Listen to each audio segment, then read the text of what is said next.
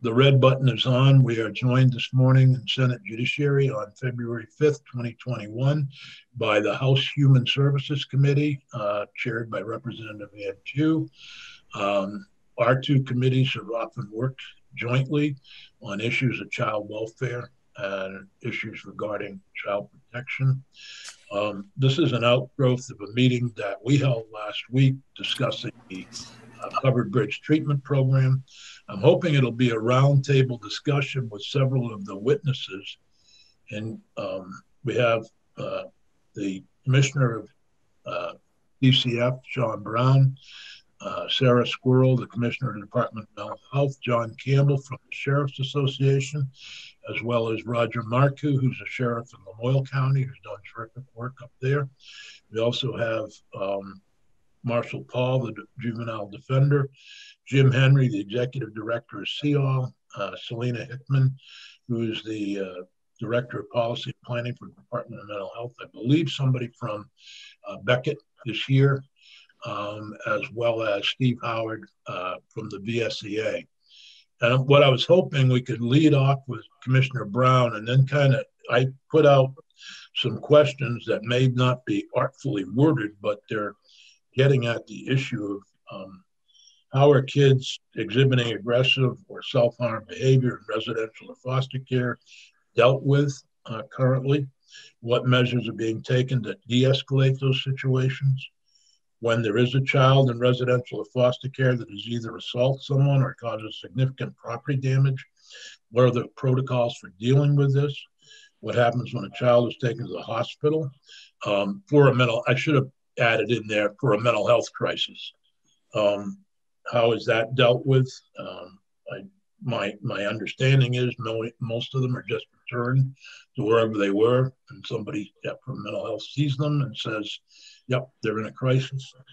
Are there problems with transport? We've heard of a number of kids being held in police barracks and other locations awaiting a transport because getting transports through the sheriffs is sometimes extremely difficult.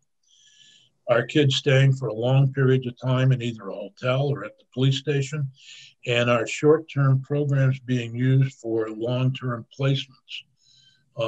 I've heard that there are some kids who are intended for short-term placement that are there 90 days or longer.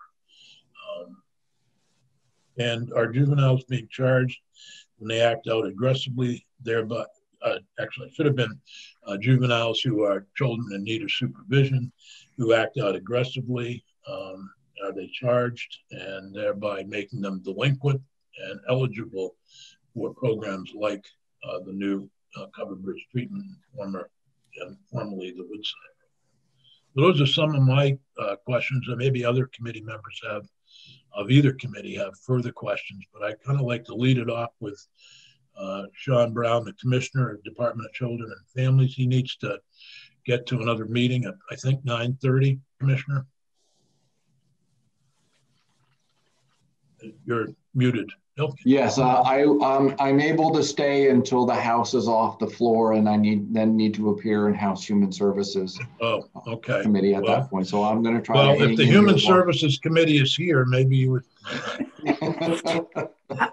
If I may, Commissioner Brown, we are on the House is on the floor at 9:30, so you may be able to remain in this. I'm not going to tell you what to do, but to remain in the Senate hearing until it's finished, because we may be there longer. Well, you may be back here too. So anyway, Commissioner, if you want to lead it off, and then we can go to other, maybe the Department of Mental Health, and then others, but I would like it to be a round table where somebody from mental health can say, yeah, that's wrong, or this is right, or Jim Henry can speak up, Steve Howard can by raising their hands, please. Oh, and I see Sheriff Anderson has also joined us. I had a great conversation with him yesterday about DCF transport, and I'm glad he's with us. So go ahead anyway, sure. Commissioner. Good morning to both committees, the Senate Judiciary and the House Human Services. Happy to be here today. and also to all of the other witnesses joining in as well. I look forward to a robust conversation this morning. I would say overall, there is stress in our child protection and juvenile justice system in terms of youth, and I think that there are multiple root causes of that stress.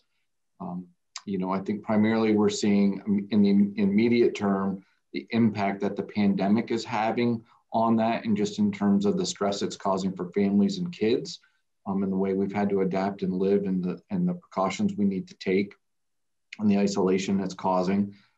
Also, it's really impacted how kids move through our systems of care, whether at the foster care level or short-term crisis level, or other residential placements. Just programs, I've had to implement health and safety measures, which really slow down their ability to move kids in and out of the programs as quickly as we've had prior to COVID. And then also, when there's a positive case, they need to restrict, who can come into the program and who can leave the program, create staffing challenges, and then creates, I would say, bottlenecks in the system.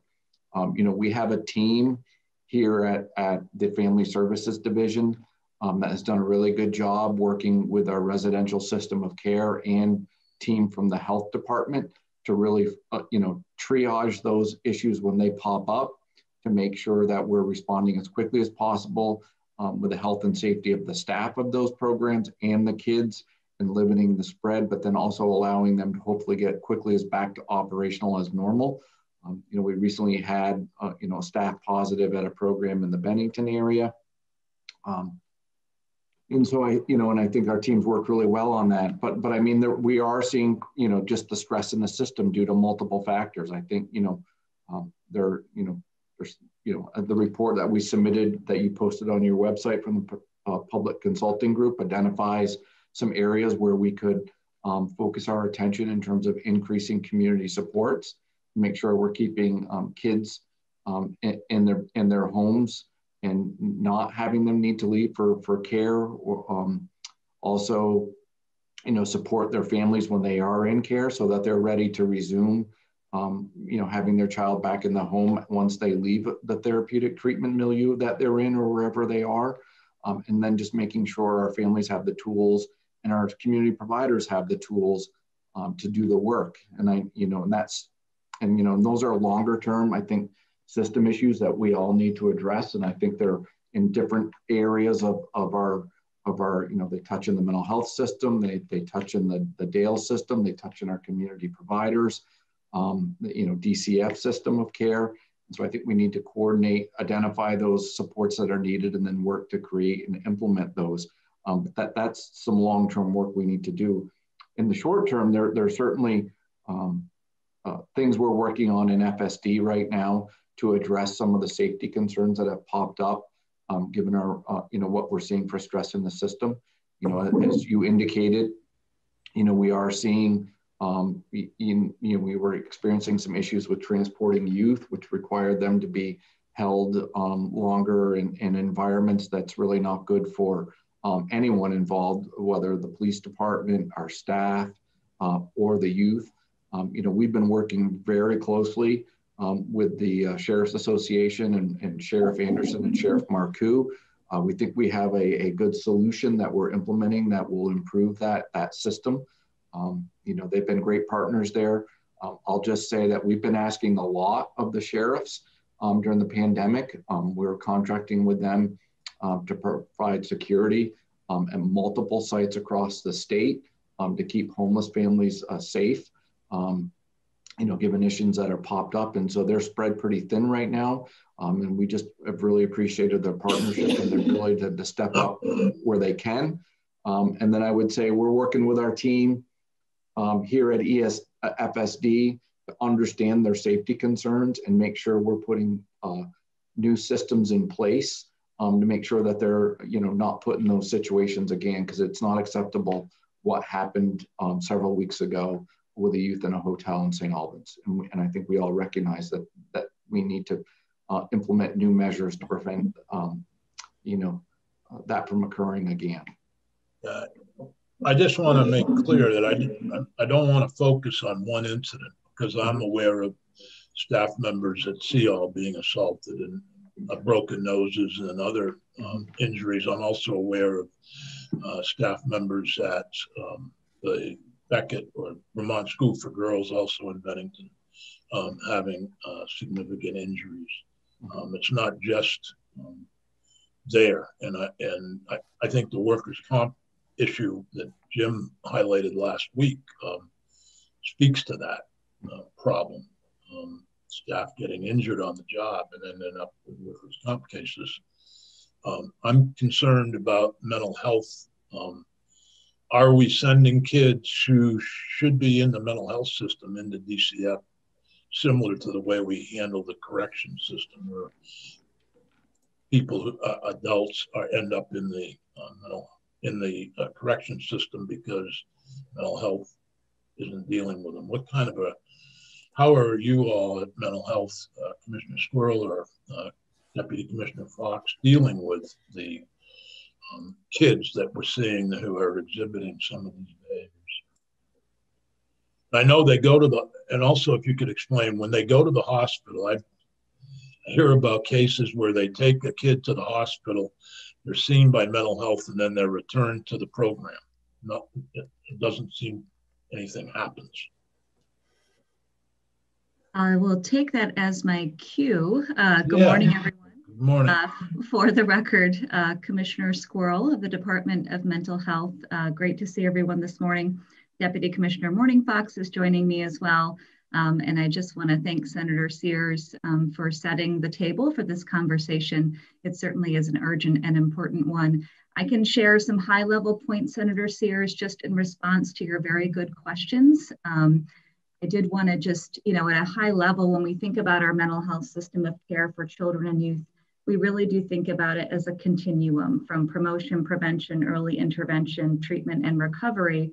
We have a robust system of mental health services and supports across the state that you can access at different points through that continuum. And I think we would all agree that the bottom line is the earlier we intervene, the better the outcomes. And so the more that we can focus on more of those promotion, prevention, proactive measures, the better off we're going to be in the long run. With that said, we know that we need targeted intervention. So the vast array of school-based mental health supports that we have, as well as the residential services, crisis bed programs, and inpatient system that we have that support children and youth. I have some data slides that I'll follow up with these two respective committees that really look at longitudinal data related to demand for children's mental health services. It actually goes all the way back to 1986, and you see this continuous increase in need and acuity. Certainly the impacts of COVID, I think, have amplified that, particularly for youth ages 12 to 17. I also have data that I'll send around related to access to our residential system of care. It actually breaks it out by DCF, Dale, and DMH. So you can start to see the trends in terms of children and youth accessing residential care. We did see a slight increase this year for children and youth through the Department of Mental Health accessing residential care. And so that gets to, I think, some of the complex interlocking factors that many children, youth, and their families are experiencing in terms of poverty, mental health issues for families, substance use, trauma, the whole host of things that we know are putting pressure on our vulnerable children, youth, and families across the state. I can also say that when I started my career, I actually worked in a group home. I worked in a micro-residential treatment home at Washington County Mental Health. So I really understand what it means to do that work on a day-to-day basis, the intensity of need and acuity for children and youth who require that level of care. And I think if you talk to direct care staff who work in these programs, we really see it as our job to try to help modulate the behavior of a child or youth who might be in crisis. And just also want to remember that this all is linked to brain science, right? We know how trauma impacts the brain. We know children and youth get into fight or flight mode, and it's really our job to make sure that we can intervene and to try to support them through that crisis escalation. We also know that all of our efforts from a clinical standpoint are really focused on how do we intervene earlier so we don't end up with an escalated youth who might be externalizing behaviors through aggression. So I just wanted to note that across that, our residential system of care, there's individualized treatment plans for children and youth. We're really trying to understand what are their coping skills and strategies. Therapeutic crisis intervention is one of the evidence-based practices that many of our residential programs and crisis programs are trained in. And also getting to the intersection of mental health and DCF. I know I ran school-based mental health services for over a decade in Lemoyle and Caledonia counties. Some of the very rural areas, a lot of intensive need within those family systems. And I would say half to 3/4 of the children and youth that we served in that community mental health program were also in DCF custody. So there is this, link between children and youth who are in DCF custody and connecting them to our mental health services in a really meaningful way. So I did just want to underscore that connection and collaboration is happening all the time. We have many children and youth who are served by our community mental health agencies funded through the DMH case rate that are also in DCF custody. So again, I'm just trying to share it really as a network of resources and supports. I would always say that we can do better. And I think this conversation is an opportunity to get to that. Related to your question about when a child or youth might be escalated and need to go to the emergency department, and Deputy Commissioner Morning Fox can also jump in on this as well. Essentially, we have a network of QMHPs, which are qualified mental health professionals who've received special training so that they can screen children and youth. And what they're really screening for is, do they meet hospital level of care? And obviously, all of our inpatient units, which are at the Brattleboro Retreat, it's all CMS federal funding. So we certainly have to make sure that the presentation of that child or youth indicates that higher level of care. And so that's exactly what the screeners are doing in coordination with ED staff and other docs. So that's part of the system. Obviously, that's a very restrictive level of care and can be. You can access that system voluntarily, you can access that system involuntarily, but certainly it's something we take very seriously because we want to serve children and youth in the community as much as possible. We also have a network of crisis beds across the state as well, hospital diversion programs through NFI that also provide services and supports to children and youth, because there's the bookends of the system, right? We want to make sure we have adequate inpatient capacity and are meeting the needs of those children and youth. We also want to make sure that we have a strong, robust community system so that we can divert the need for those higher levels of care. Can I just ask a question about the beds? And I'm trying to understand. I don't want to, I may know too much sometimes. But Kid A is in the Washington County Mental Health Turtle Rock or Turtle, whatever it is. You have 2 beds there. You have to move one out to get somebody else in. This is what I've heard. And the kid A gets moved out, who's a DCF kid, ends up in a motel or in some other setting, which police station or whatever, because there's a lack of beds. Is there a lack of beds in that system that is creating danger for some folks, for putting kids out who shouldn't be out of those?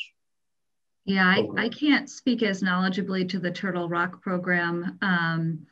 However, what I can say is that when we think about is Turtle Rock DCF or DMH? Yeah, and so I thought that was Washington County Mental Health. It is, and they've created this, I think, a specialized program to support DCF and the transition while the Beckett program is being established.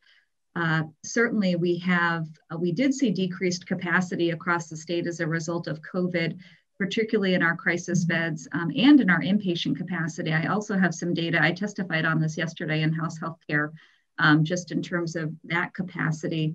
I think we all might agree that, demand tends to outpace resources across the system of care in general. We have a children's care management team that their job 24/7 a day is managing these acute cases and the movement of cases.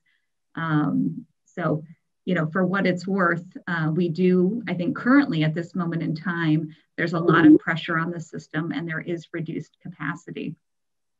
The other thing I would just note, I know Senator Sears, you were really interested, as are we, in getting to solutions as well. So one that I would offer for both of the respective committees is one of the areas that we're also looking at, in addition to ensuring that the systems are connected, if there are gaps in terms of referral to mental health services, I certainly want to work with Commissioner Brown to address those. We've also put forward as part of our FY22 budget recommend the implementation of mobile response.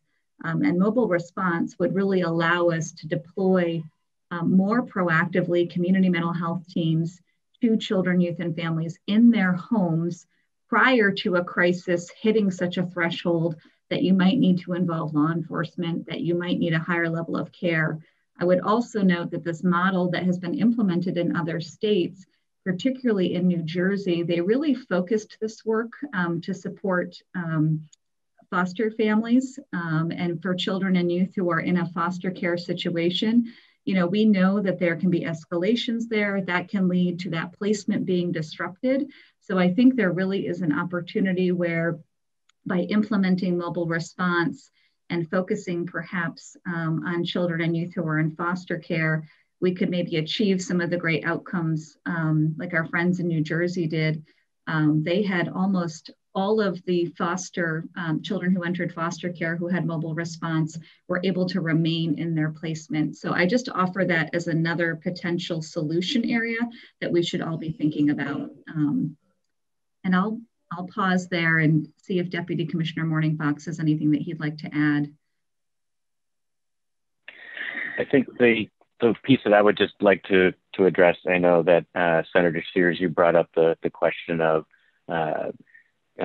youth being brought to the hospital, being seen and sent back to a program. I think you have both. You do have youth who are brought into an emergency room to be screened and are sent back, if you will, and some that aren't. I think just so that everyone's on the same playing field as far as what they're looking at, they're really trying to determine if the behaviors, the dangerous behaviors, whether it be assaultive or self-injurious, is that really a result of a mental illness, their depression causing them to hurt themselves, or severe anxiety, or even psychosis causing them to assault someone else?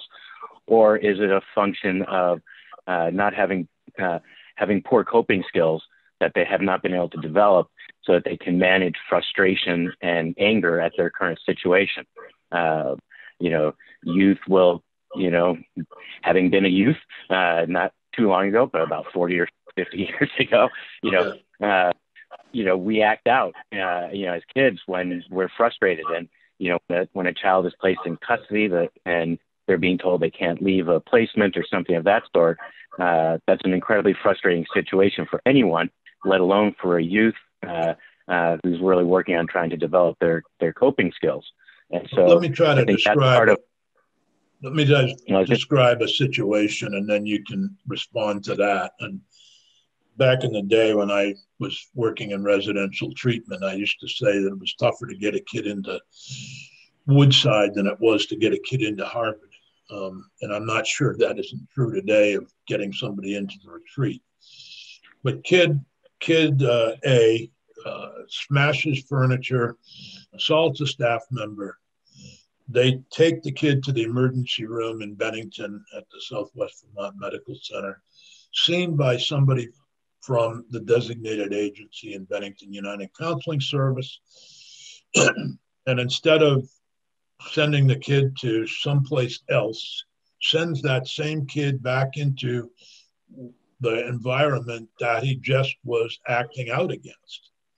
It's just, there are certain, he's already committed at least two crimes that would be, if he were an adult, he could be charged with.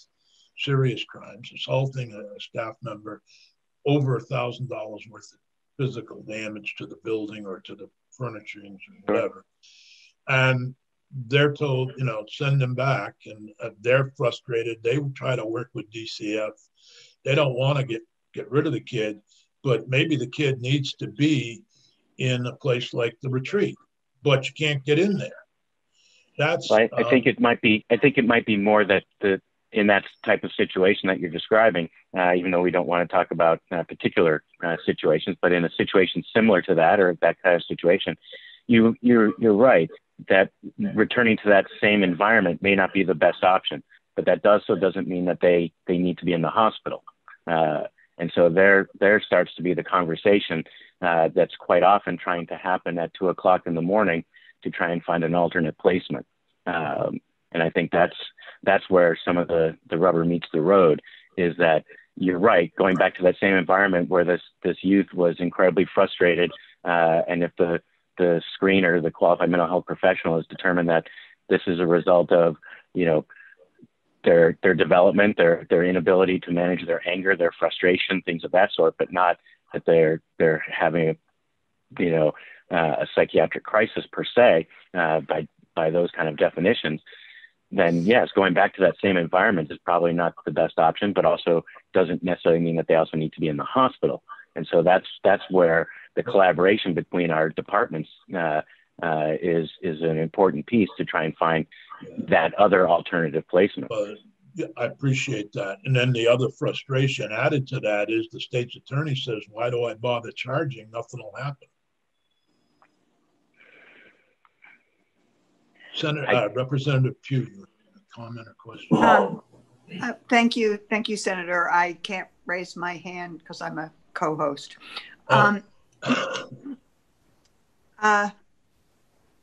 Commissioner Squirrel, you talked about the mobile crisis, that this is an initiative, and it may be unique to the Chittenden County area.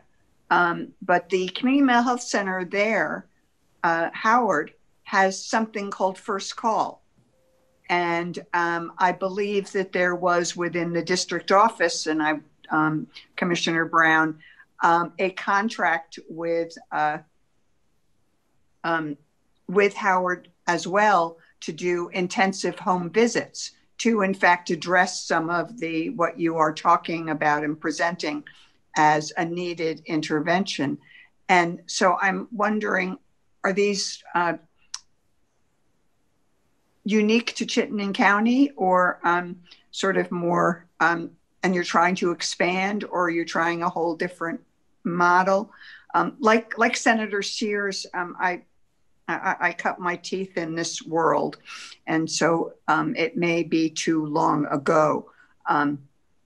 But at one point, I thought we were talking about no wrong door, and that children and youth who present ourselves are complex individuals with educational, emotional, and family issues, all wrapped up.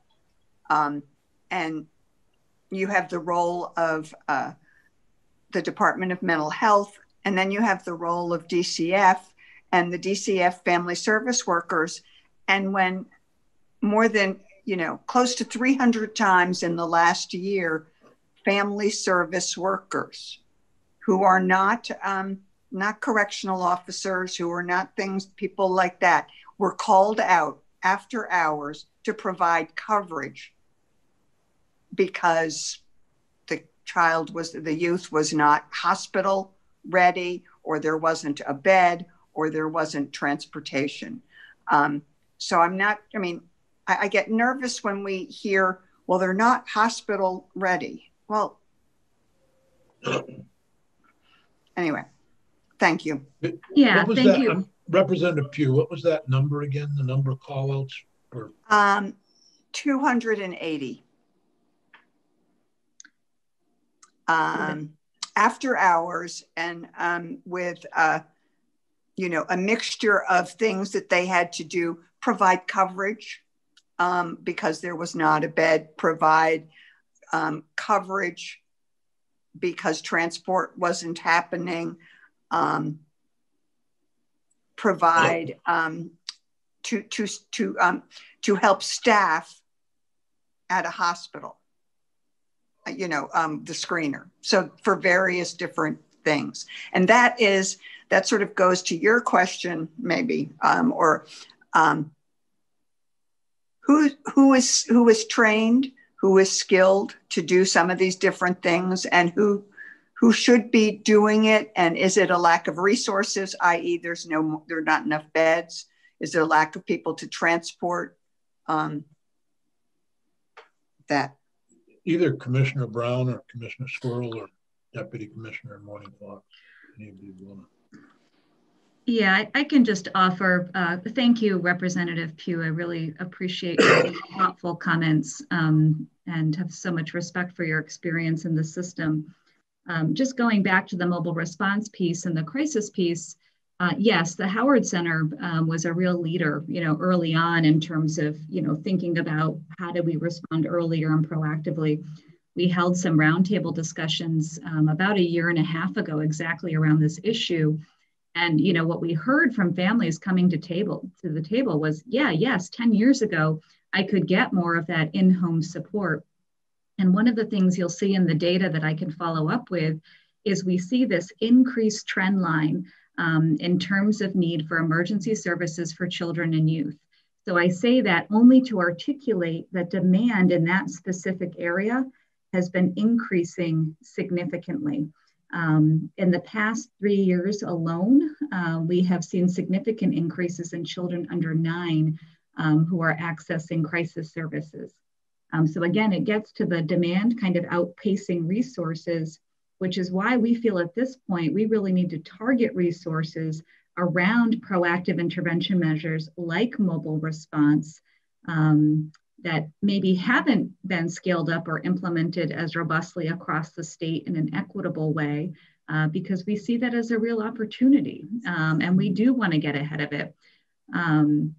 So I guess, that's just some thoughts related to mobile response and crisis response. And, I can also assure you that our community mental health agencies and staff also working in 24/7 capacity across the state are doing everything that they can to try to triage these services and supports at the community level. And also just want to underscore that, inpatient psychiatric hospitalization is a highest level, very restrictive level of care. And we really want to be putting our energy into, yes, if it's appropriate and then clinically indicated for that child or youth, we want them to access that care in a timely way. However, we also want to be building out the community system to ensure, would a crisis bed be appropriate? Would hospital diversion be appropriate? If we could have responded to the family in a more proactive way, could we have avoided that need in the first place? So those are just a couple comments. Can I just make a comment? And then Monica Hunt, who's the commissioner of Dale, has joined us, and she may want to comment because of her new role in the administration. She's just been, I don't know if it's a promotion or a sideway or whatever, Monica, but how much of this demand or stress on the system is due to substance abuse among the parents? When you talk about a tremendous increase in those under 9, and I'm wondering how much of this is due to the substance abuse amongst parents and kids growing up in increasingly dysfunctional families. I don't know if you want to speak to that at all as contributing. Commissioner Brown, Commissioner Squirrels, Commissioner Hunt. Yeah, I would just, I would just jump in here. Thank you, Senator, that, we did see over the last 5 years an increase in our caseload of kids coming into our care and custody. And it did coincide, with the increase in the opiate, issues the state have been grappling with. And, our review of the cases definitely tied that increase to of kids coming in many certain cases to opiate substance abuse addiction issues for the family. So there is a correlation there from the data that we have seen. that definitely plays a role into kids coming into our system of care. Monica, is there a way it's zeroing in on those families? Certainly, good morning, everybody. Monica Hutt, I'm the Commissioner of the Department of Disabilities, Aging and Independent Living. And as Senator Sears indicated, I'll be shifting roles in a week into the Prevention Chief Officer for the state of Vermont. So it's all I'm not yet dug in at all, Senator. I would certainly echo what Commissioner Brown said, having worked at DCF myself for a period of time and in community as well. Certainly see the correlation with opiates. I think we also see and have always seen historically a correlation with substance use. So not only opiates, but alcohol use is also a huge component of what the dynamics that stress families significantly and see kids coming into custody. So I've got to believe there is a way to target it and look at it more clearly, and recognizing that the treatment for that is going to be a whole holistic family treatment. It will be supporting kids while we're supporting families, and never able to get away from the social determinants that really contribute to that substance use and misuse. So it's a really big picture. But I do think that while we're gathering that and thinking about that big picture, we're going to have to create some more targeted strategies a little bit more immediately, because we can't wait on all of that to fall into place. I also just want to take the opportunity, if the committee doesn't mind, to just reframe really quickly. Selena Hickman is here joining me today on the committee. She's actually has changed her role. She was at DMH and we stole her away, as Commissioner Squirrel reminds me often, to become the division director at the Department for Disabilities, Aging and Independent Living. So Selena leads our developmental disabilities division. Just wanted to acknowledge that she was here and able to contribute. Yeah, we had the wrong title for her. We had her still with DMH. Yes, I will refute that always, because we were very happy to have her join us. Right. One of the things that's kids are kids, but how much do you, in your current role, Dale, Commissioner Squirrel, Commissioner Brown, how much do you coordinate the response in these families? And I don't have the Commissioner Corrections here, but I know in a lot of cases, you have all four departments dealing with the members of the same family. Is there a coordination going on? Yeah, speaking from the DCF's perspective, we have teams that meet regularly with staff from Sarah Shop at the Departmental Health and Department of Disabilities and Aging and Independent Living that review individual cases and families and what are we seeing and what are the services they need and who takes the lead in providing that and making sure those families are getting access to those services.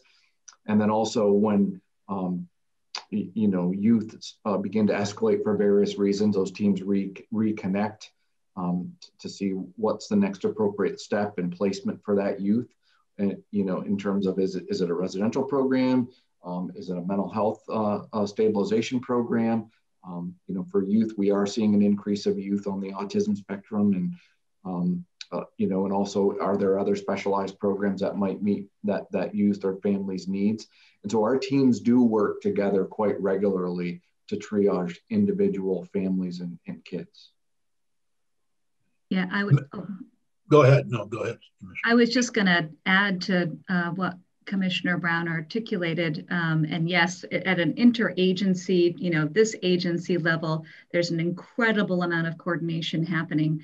And then at the community level, just reflecting back to the work that I was doing in Lamoille and Caledonia County, I think I spent half of my time in the Morrisville DCF office at coordinated service plan meetings, really triaging how do we meet the needs, who's going to do the case management and outreach with the family. In our school-based mental health meetings, DCF always at the table with education, with mental health. So that coordination is really intensive, both at the AHS level and at the community level. And just going back to the comments about opioids, I was sitting with some educators virtually from Rutland, and we were talking about, they had this, kind of just complete wave of kindergartners and first graders presenting with such intensive need. And you could literally trace it back to 5 or 6 years earlier, the opioid kind of epidemic that they were focusing on, that they were experiencing in that community. So you can just see from a developmental standpoint on children, the impact that it is having across the state. This might be a good segue. We've talked a little about transports and a little bit about charging. We have John Campbell, James Pepper, Sheriff Marcoux, and Sheriff Anderson. Do you all want to talk a little bit about both charging and as well as transporting kids? Because it may or may not be true. What I hear is that it's really difficult to get a transport in off hours. It might not be difficult at 9:30 in the morning, but at 9:30 at night, it's very difficult when a crisis occurs. So maybe the four of you can jump in or whatever you'd like. Senator, if the sheriffs could start with the transport, I think Sheriff Marcoux can answer some of your questions.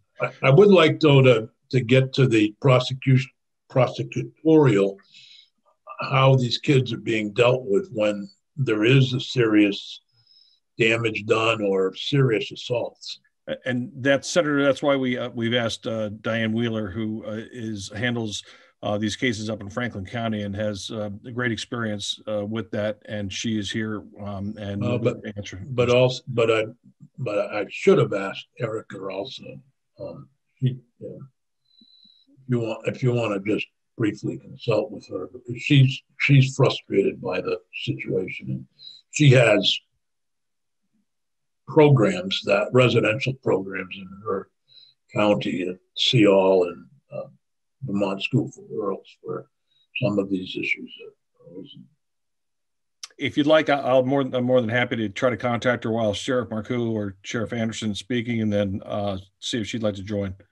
Yeah, that's fine. Okay. If she can't, maybe you can just. Diane is able to testify on a lot of this, so I think that's. I thought Jim Hughes was the prosecutor up there. Jim is the state's attorney. Diane is the deputy state's attorney, but she. Oh, okay. Yes. All right. Oh, good. Okay. Thank you for clarifying that for me. And she handles all these juvenile cases, and she's handled some major ones and ones that we were discussing last week, and that's why we asked her to come on. Okay. Fine. Go ahead, Roger and Mark. Excuse me, Sheriff Marcoux and Sheriff Anderson. All right. Thank you, Senator. I'll go first, and Sheriff Anderson, you can clean up like you usually do. Good morning, everybody.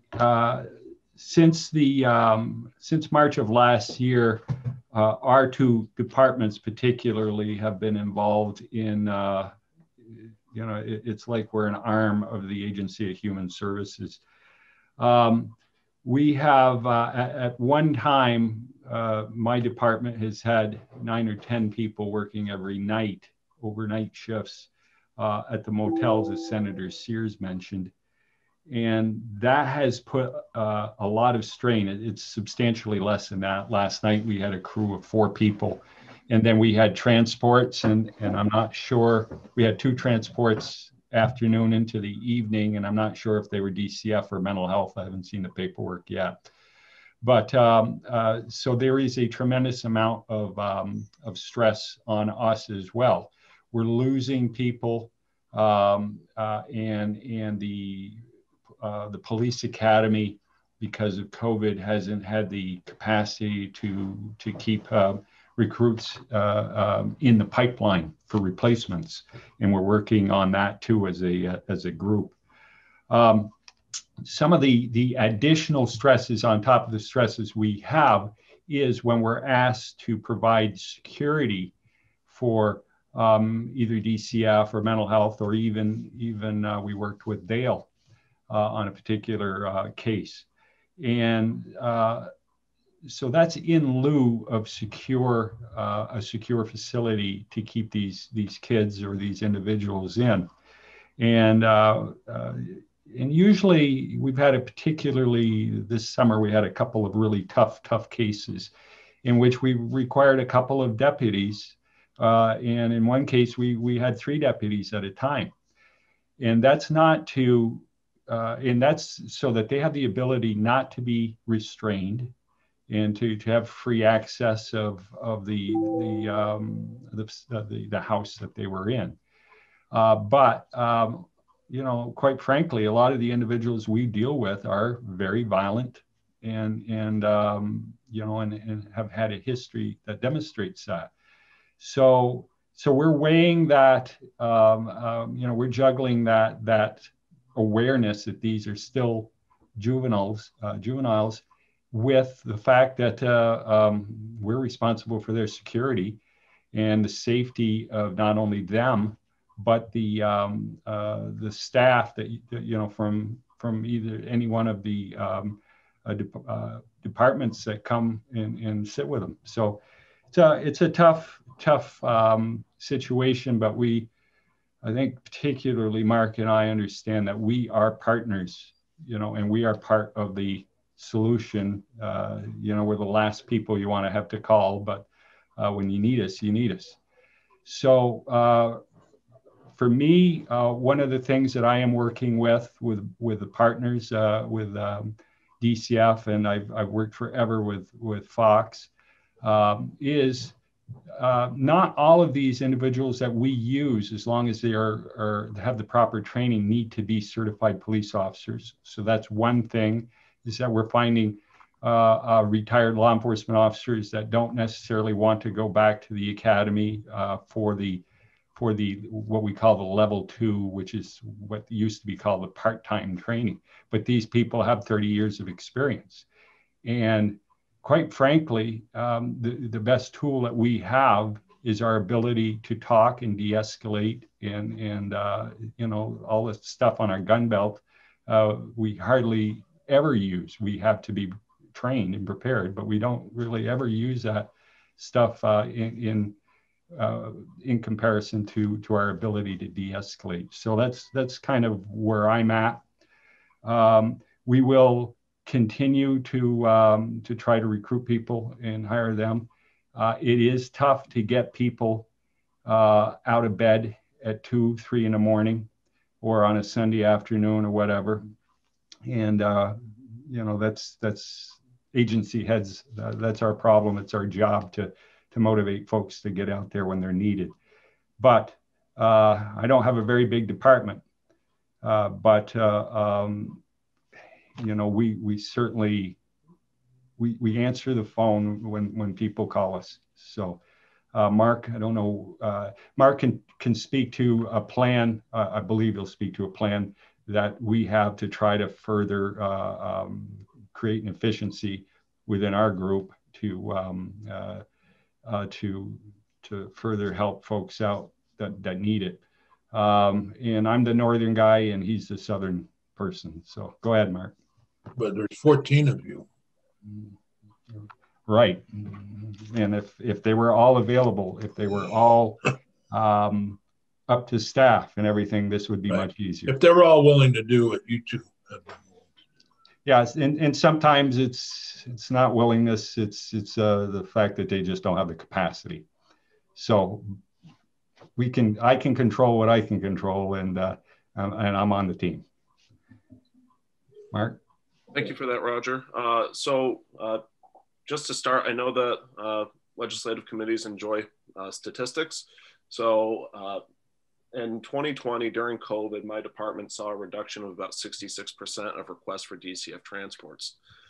Why are we dealing with this problem now? Because we have just started seeing the return of DCF transports and the need for movement. Now, is that indicative of the entire state? I don't know. But what I do know is that we, back in 2011, Deputy Commissioner Fox and my department worked closely together after the flooding of Irene, because we ran into what I'm going to call a process and communication issue between our department for the purpose of secure transports for people in mental health crisis that needed to get to treatment settings, but were too violent to go by other means. We are starting those conversations now. Sheriff Marcoux and I have worked with Commissioner Brown's staff. We have a plan in place where effectively we're working to save the state money in terms of what is delivered for this service, but also to make sure that it is getting the service as quickly as possible. What was happening before is that what I'll call the origin county and the destination county were contacted. And then if those agencies were not able to provide the transport, then follow-on and successive counties would be contacted. The difficulty with this is simply the human issue. When you call someone at 2 a.m, similar to if you received a call at 2 a.m, what are things that could happen? People fall back asleep without following up on phone calls. People are trying to wake up other people who are asleep. Some people are currently working in other capacities and they're able to do the work, but they're not able to do the work for maybe 30 minutes, 60 minutes, 90 minutes, whatever that may be. And so through that, we're talking about a child who's sitting in a police department, in a residential treatment center, in a juvenile facility, and they are looking for movement, and this is time that is ticking. So the plan that we're working on creating is essentially streamlining the line of communication and expediting the access to personnel through means that already exist. I've offered my dispatch, which is a 24-hour dispatch that has all the resources that remote workers currently do not have at their homes, to be able to facilitate some of this communication to ensure that the sheriffs receive the documents that they need, as well as ensure that DCF is getting a team of deputies or civilian staff to respond as quickly and expeditiously as possible. I don't want to talk about the specific incidents, but I do want to bring light to one. I had actually two. I had a deputy two deputies who were providing transport for Department of Mental Health about 2 weeks ago. And at the same time, we received a similar request for DCF. One was from St. Albans, one was from Bennington. We wanted to do the Bennington one first because that was the closest, but the child was not prepared to go. And so in that case, the St. Albans person we now have a 5-hour turnaround, 6-hour turnaround to be able to make that move before we come back. We had another instance where we had, and Sheriff Marcoux and I were working on this, we had a person who was ready to go, and there's just a mix up about the authorization to move the person. And so when I say some of these are communication issues, sometimes it's the bureaucracy and the red tape that ties up these issues, and it's getting the right people into the right room to have the conversation. So working with Commissioner Brown's staff, we have this plan in place. We are just now I received the documents that we were waiting for to finalize and be able to start training my staff to pick up the ball on this. And I'm hopeful that we are able to deliver to the point of staffing. We've testified about this in Senate Government Operations. There's an issue about what we call poaching officers. Currently, recruiting efforts are targeted at other law enforcement agencies. I just lost 2 officers within the last month to another agency who was hiring. And so it can be incredibly difficult, especially when there's I guess what I'll say is a culture change that law enforcement is looking at nationally in recruiting. And so we are working through those issues. I have several applicants that are in the process, but as COVID also puts limitations on capacity at the academy, we're also working on strategies to deliver training in alternate ways. So you have a transport to Bennington from St. Albans and a transport from St. Albans to Bennington.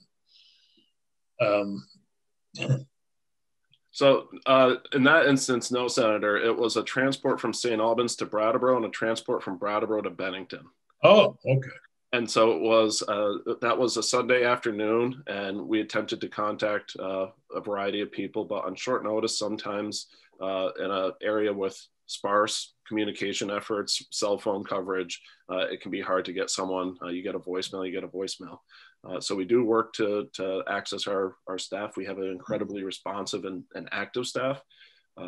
We have a willingness to work. And one of the reasons that Sheriff Marcoux and I are partners in this, we're the two highest delivering agencies for the Agency of Human Services. We actually just ran the report. So we enjoy doing this. We have staffs that are committed to doing this. And we're also, we're two departments that are proactive and creative in identifying ways that we create the least trauma, the least impact on youth, people with mental health. We started delivering or utilizing no restraints or soft restraints instead of the traditional metal restraints. We started training before training was mandated on how to deal with people involved with trauma, trauma-informed policing, trauma-informed education even.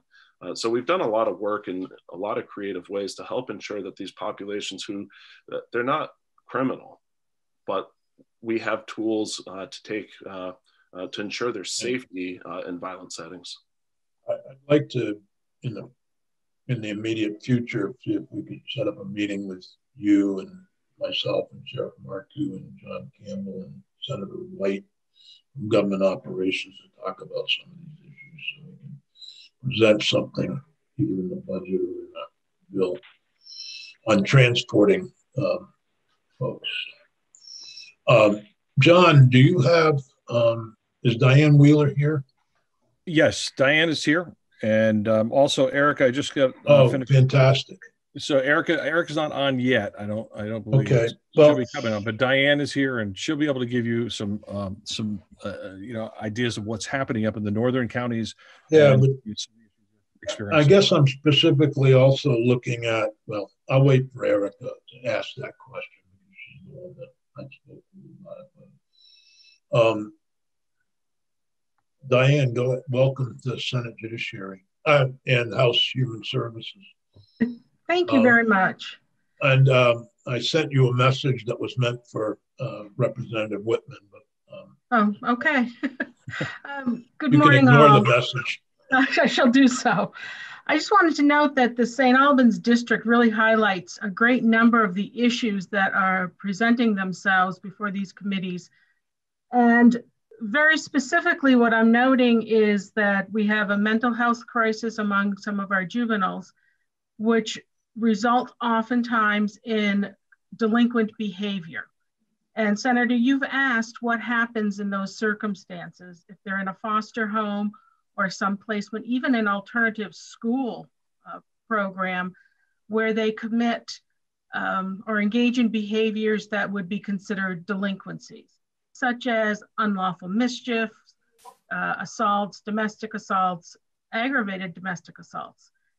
And the answer is not a satisfactory one because the answer is it depends.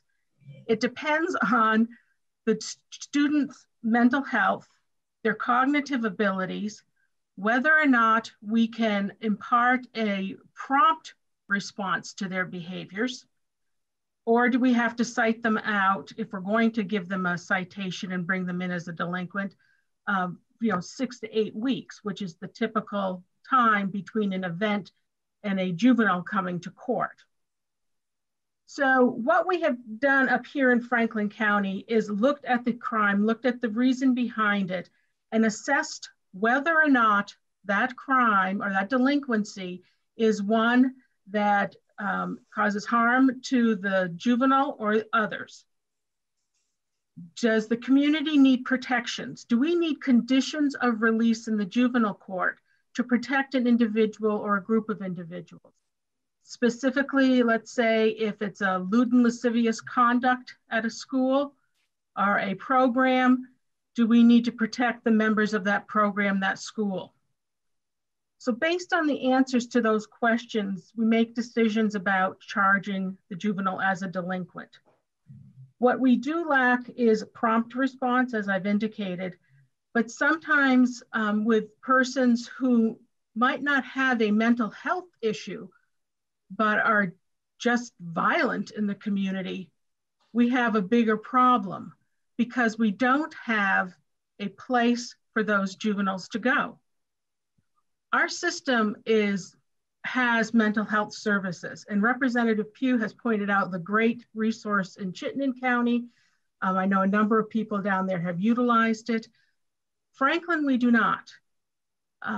But there are residential beds, there are stabilization beds throughout the state for these juveniles. But what about that juvenile who is acting out, putting a leg of a chair through his mother's head? Doesn't have a mental health problem, but is violent and engaging in those behaviors. It's difficult for DCF to place those persons, that juvenile, in a foster home. It really doesn't need the mental health issues. Sometimes there's no drug or substance issue as well. So that's why, as I listened to the hearings concerning even the new bed and placement in Newberry, I have to wonder two things. Can that serve the violent, community unsafe juvenile? And how do we address females? Because Newberry is taking males only. And I can let this committee know that we have had a DCF worker assaulted in the head, punched in the head by a female juvenile in DCF custody. And that DCF worker suffered some injuries as a result of that. Now, at the time, that juvenile female was able to go to DCF, go to Woodside. But without that, where are these teens going? Well, the answer is currently hotels and St. Albans Police Department, at least in Franklin County. And that is not safe for any of them, for the law enforcement, for DCF, and for the juvenile themselves. The children who do have mental health issues, who get screened, because we do have an embedded mental health worker with state police, which has been an incredible help. And if the juvenile gets screened and is screened for Brattleboro, we have had circumstances up here in the last 30 to 60 days where a juvenile has sat at the emergency department for overnight or for a number of days, often staffed by DCF persons until a bed is available down at Brattleboro. Often what happens is, or what has occurred in those circumstances, is the juvenile's emergency, the crisis, dissipates over that time. So by the time a bed is available at Brattleboro, they're no longer in crisis. So they get transported to Brattleboro and quickly turn around and come back to our community. That is not a satisfactory response for anyone, because the issues for that juvenile are still present, but they have not been addressed because of the time between crisis and transport. Now, there are at times when juveniles, Senator Sears, you had asked, are being brought into the DCF system and mental health system as a way to address their mental health situations. And it is akin to what we've done with law enforcement over the years. And that is, the parent might have been trying to get services for the child, they haven't worked, the child is still engaging in harming behavior, harmful to others. So it ends up that juvenile comes into custody because the DCF is able to get services in place much quicker than they can in the basic community. Can I just before we go too far, I'm trying to understand if you're suggesting the need for more secure settings for juveniles. Your Honor, excuse me, Senator, in my work for over 25 years here in Franklin County in the juvenile systems, I also do the major child abuse cases. We do need actually a replacement for Woodside, a detention center. We have treatment placements. We do not have a place for the violent juvenile. And that is something, we have 2 or 3 persons right now that could utilize that type of facility. And again, it needs to have the ability to take females. Well, maybe Commissioner Brown can refresh my memory, but I do want to get on to State Attorney Martha too. She's been kind enough to join us. But you've opened up a whole slew of questions. So. As I indicated, Senator, we do charge some juveniles who engage in delinquent behavior while in DCF custody, while at least alternative school programs or programs here in Franklin County. That's a good segue to Erica Matthew. Whatever reason, Bennington has both the Bennington School for Girls operated by Beckett and the See All Inc. programs. Erica, maybe you could comment on this. And I appreciate you coming at short notice to join us, but the real question, and you and I have had conversation about this, is regarding charging juveniles who either assault staff or do tremendous damage. And maybe you and Diane can join in that conversation, but many times the police don't want to charge and you don't want to charge. And could you talk a little bit about that? Sure. So with both of those programs in the community, there's always, usually once a week, we'll have one of those programs it'll get to the issue where the police and DCF are not able to kind of work out what's going to happen to this individual on their own. And then that's when they call the state's attorney. So, we've done a number of things. Beth Sawsville, I don't know if you've had if her name's come up, but she's the district director for DCF currently. Her name always comes up when I talk to Commissioner Brown. He's always moving her out of Bennington to some other post. Right.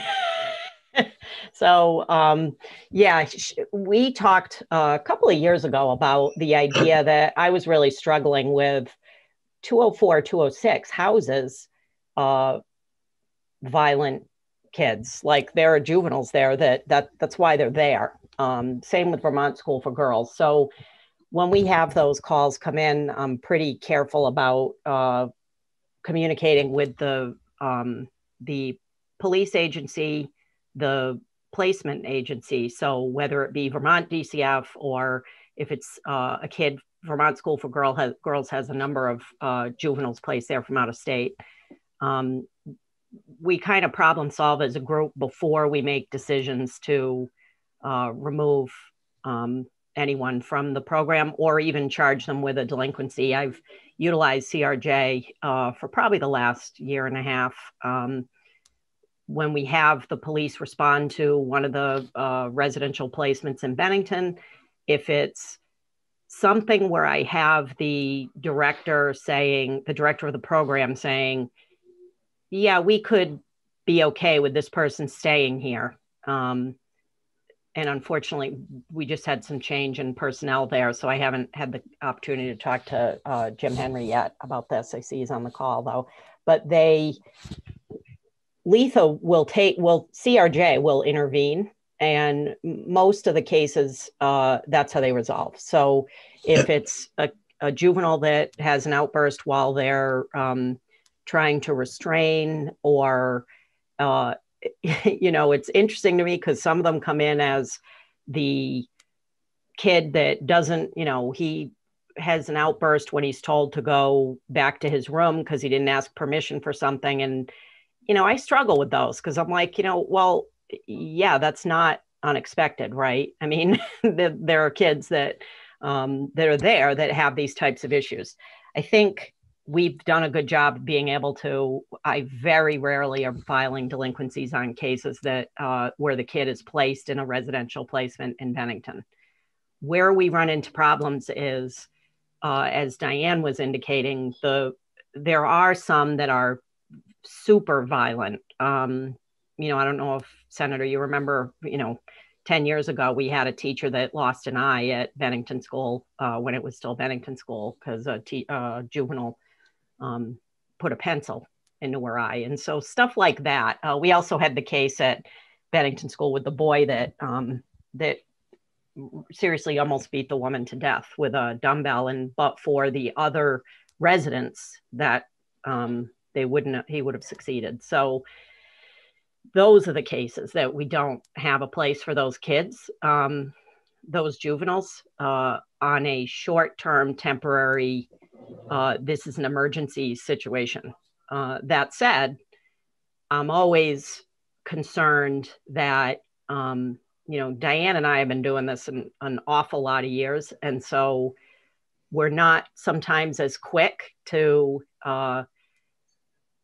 respond with this kid needs a resident, a high scale, secure placement. We're a little, we think about it a little more because we've been doing it for so long. But, when you have counties where that's just not happening, or that there's kind of this general aura around the whole juvenile world where people, new attorneys in particular, and new police officers get panicked dealing with juveniles because they're not sure. I mean, I see marshals on the call. There's a lot of areas where it's like people are, it's a very complicated area of the law. So yesterday, Wednesday morning, we had our juvenile justice stakeholders conversation, and I was thinking outside the box about this issue. And I thought, why couldn't we have some secure beds, and rather than support secure beds for year round when we may or may not need them, is there a way for us to hire essentially contractors that their job is to have a juvenile for a short period of time in more of a residential placement? We've talked about how you can't just put kids like this in a violent juvenile into a regular foster home. But I talked about life management, and I know, Senator, you hear me talk about this all the time, but, I'm not saying we put a bunch of the, violent juveniles living in the same house together, but that model where we brought the DOC worker to the residents, I just wonder if that's maybe not an option, because that would address the female population and the male population. So now we don't have to have, on the rare instance that this happens, we don't have, and I say rare, it happens probably a dozen times a year. We don't, and not just for me, I'm thinking for the southern half of the state, we would have a person that is specifically trained, and maybe they're in pairs, maybe it's two people that are essentially charged with caring, and I don't want to say containing, but making sure this juvenile is safe and not in a police station and not in a hotel and not at the hospital until we can figure out what the longer term solution is. I think I did understand the idea behind, not maintaining Woodside for, because it got a little bit of a mixed purpose, right? We were trying to use some of the beds for treatment and some of the beds for detention, and we were maintaining this, whole facility with all these folks. And I talked a lot with Beth about it because, of course, she was there right as they were closing. And so anyway, those are my thoughts. I think there are a lot of ways to kind of think outside the box and try to come up with creative solutions. What I don't think we're going to do, we're not going to make this population go away. We need to have something that is a temporary, safe, secure placement for those youth that we just have no place for. I didn't mean to shut Diane Wheeler off, but you sound to be both in agreement on the need. Yeah, I'm not sure. I didn't catch the beginning of Diane's presentation. I mean, we don't see it come up a super amount. And like I said, we're doing quite a bit because we have the two facilities. We're really trying to do more to divert people. I don't want to charge someone who's in custody of DCF for being an unmanageable with then being unmanageable in their program. Like that so it has to really rise to another level. Maybe I could ask Commissioner Brown if the contract with Sununu Center in New Hampshire would allow short-term placement. Yes, our contract is open-ended in terms of how long we place a youth there. So there's not a time limit, whether it's for a week or 7 weeks or 7 months. Our contract, it has flexibility. So the kid that Diane Wheeler identified and Erica has spoken about could potentially go to Sununu? Yes, and and our team internally is working on the referral protocol to make sure that there's a process for state's attorneys to be aware of how we can refer youth and receive court approval to put a youth there, just as they would in Woodside. But so we are close to finalizing that, and that should be rolled out to the state's attorneys pretty soon, just so they're aware of how our internal mechanism to coordinate with the Sununu program and the local team to make sure that process is seamless and can move as quickly as possible. Diane, did you wanted to comment on that, or Erica, both of you? Yes, I did, Senator. The one concern that the state has and is that in order to send a child out of the state of Vermont without a parent and a child's agreement specifically, is you need a court order. So you need a court hearing. So that the 2 a.m. Incident where a law enforcement gets called to a serious domestic assault or sex assault, those situations are not going to allow that juvenile to be sent out of state to Sununu that night. They need a hearing before that can happen. So the question is, for that short term, as Erica said, where do they go?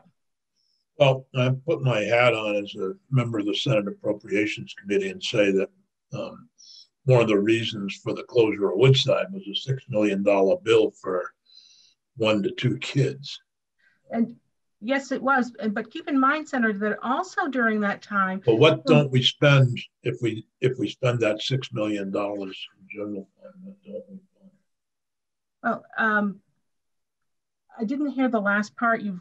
What don't we fund if we spend $6 million for 2 kids in a generally, Woodside type setting?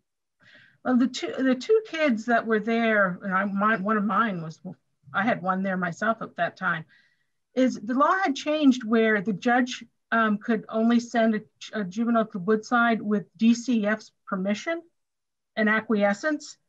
And that's what changed the numbers at Woodside, is that the state's attorney, the judge, couldn't send them.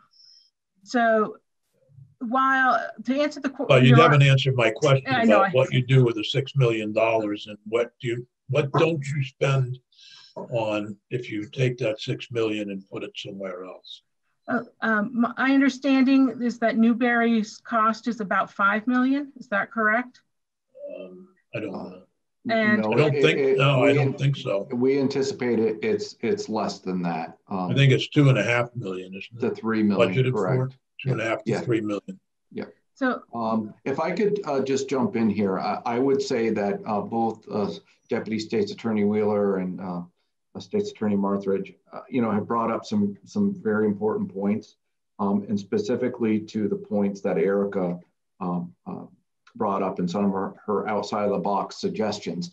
Those are the conversations we're having internally. We recognize that certainly there's always areas to improve and provide better service to some of our youth with more challenging behaviors. And so we're actually having those similar conversations and working to, in line with the suggestion she made about, is there a short-term setting that we can create in state with a high level of expertise, that's very short-term for youth with really aggressive behaviors, where we have specialized contractors, working with those youth until a longer-term plan, how to serve that youth in a more long-term manner can be developed. And, we recognize there's improvements to be made in the system.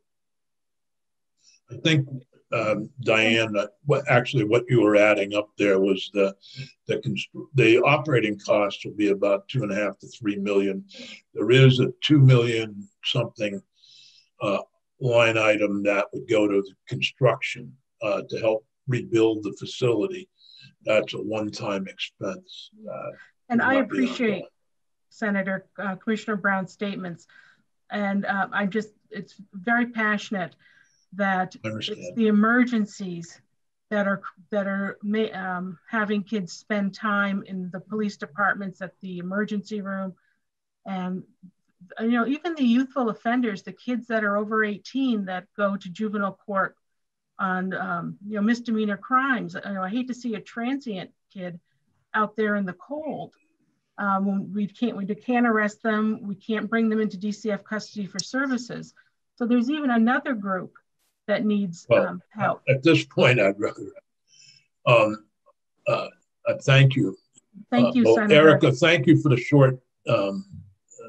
If you can stay on, you're both welcome to. And did you have any further comments, Erica? That you wanted just quickly, I wondered if Commissioner Brown could, what I was thinking when I suggested that as well was that there would be some type of referral group or service, or the problem that we ran into with when, as Diane indicated, judges had to be the ones to order to Woodside.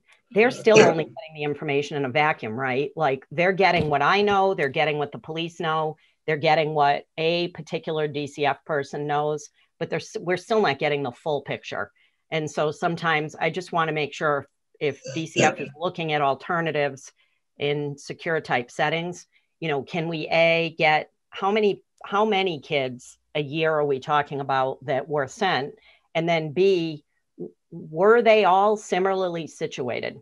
Were they all kids that needed to be ordered to Woodside, or was it just a situation where we kind of threw up our hands at 2 a.m. and said, well, Woodside? And so, if I could just throw that out there for Commissioner Brown, and I'm more than happy to talk about this at all. Like I said, I see a few folks from the Juvenile Justice Stakeholders Committee that are on this, and we're having this conversation as to the older population, but I think it would be really useful for the younger population as well.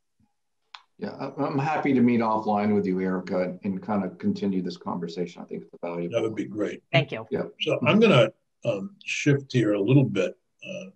Jim Henry and Jeff Karen are here from the Beckett and Seal.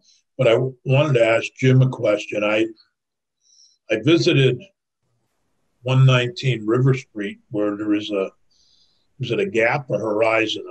Are both there. One of them is just for one person. And I'm wondering if that isn't something about what Erica is talking about at 119 River Street in Bennington. Yeah, our Horizon program is a 1-bed. Okay. I got the wrong. Yeah, it's not gap, it's Horizon. Right. And that's one. Can you talk a little bit about problems that you're seeing? You're the one that gave us the information last week about the increase in workers' comp, sharp increase in your rates because of injuries to staff. Yep. So we basically just kind of went through our audit with workers' comp. Our workers' comp went up $38,000 this year to a total of approximately $117,000 based on injuries.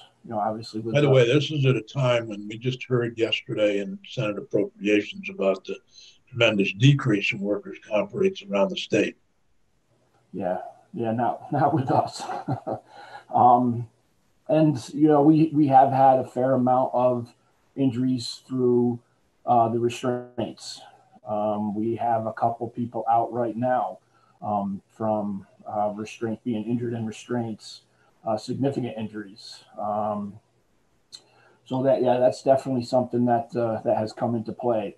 But I do want to throw out there that although we have experienced staff getting hurt through the injuries, not a single youth has been hurt through any of our restraints.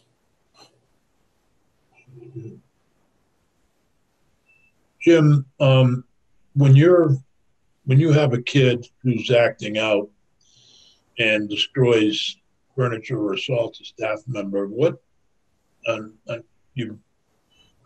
is it when you take them to the hospital? What happens? Well, for mental health, not for injury. Yeah. It kind of depends in the sense that, first off, it depends on what the youth is, labeled at.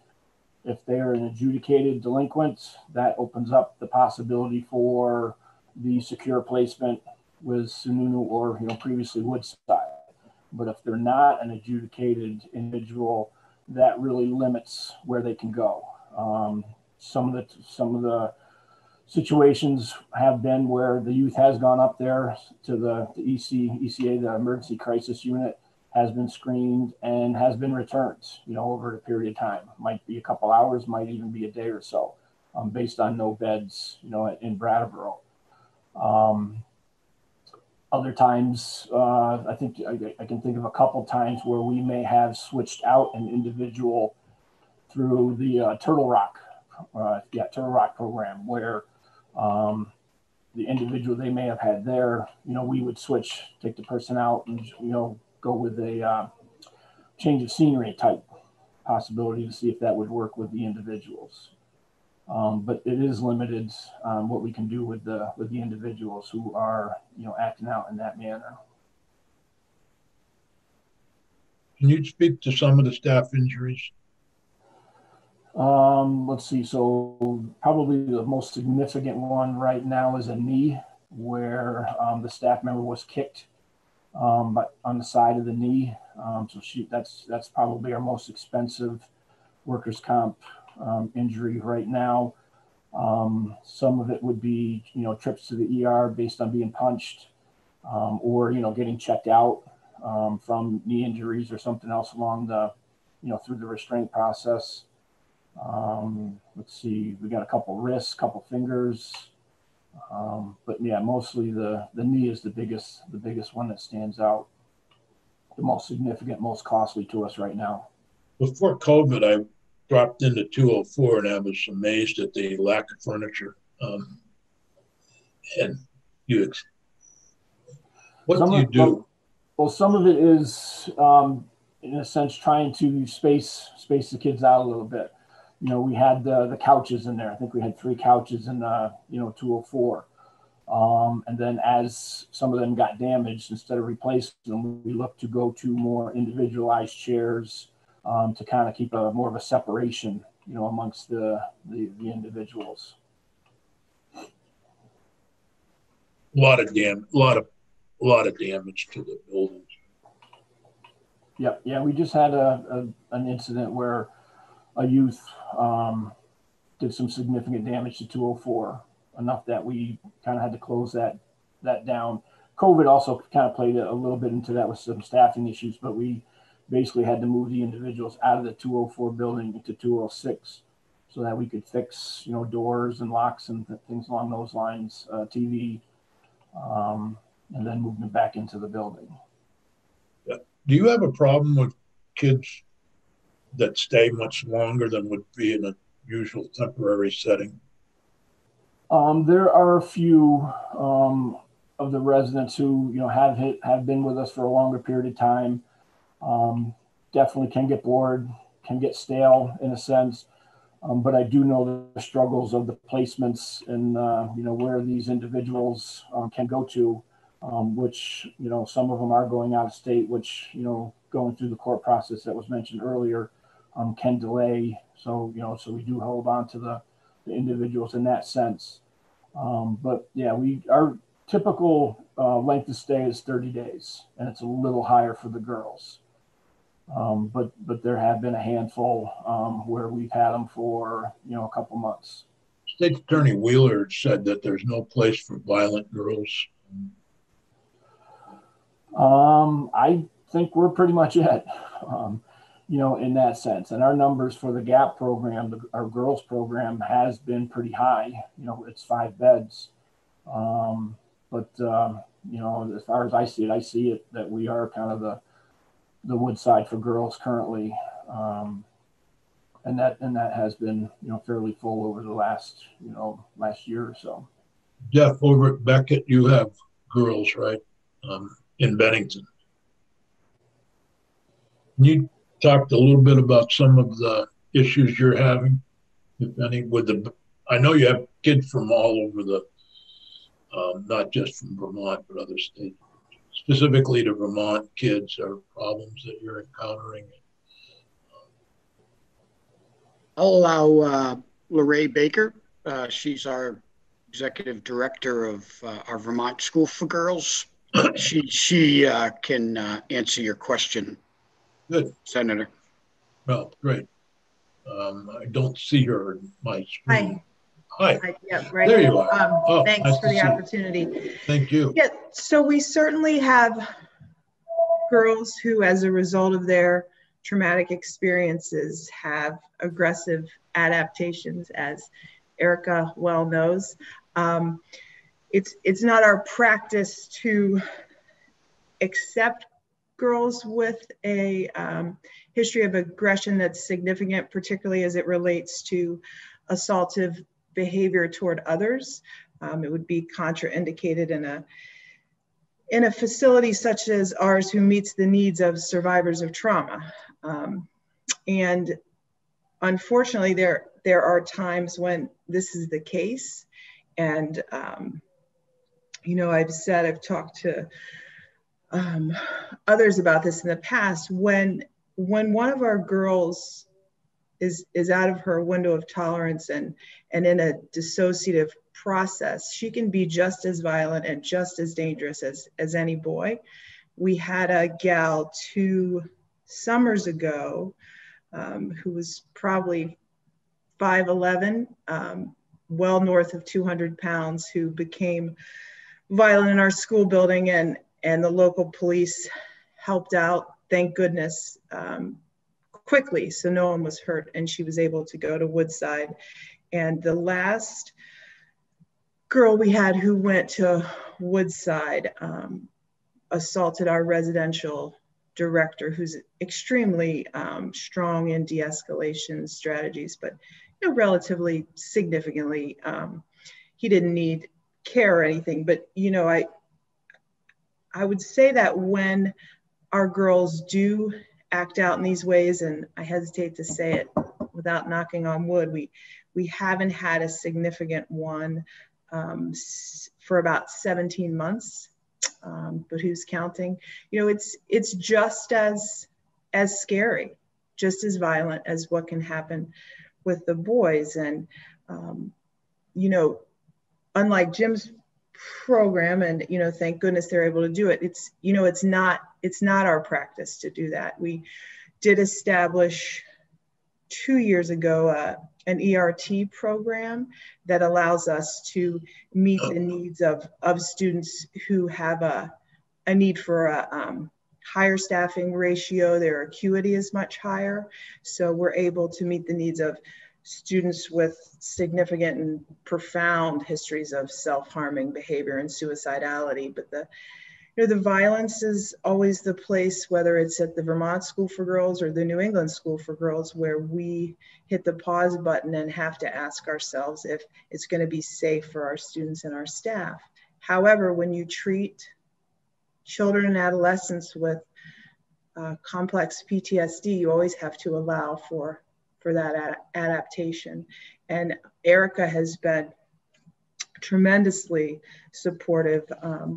And the restorative justice program here in Bennington, it really helps us tease out what girls really need another consequence, because we do try to keep it in a model that's consistent with restorative justice, because as she said, we don't want kids who are here for those challenges to just pick up more charges, because it further complicates everything. So, have you seen an increase in workers' comp rates similar to CO?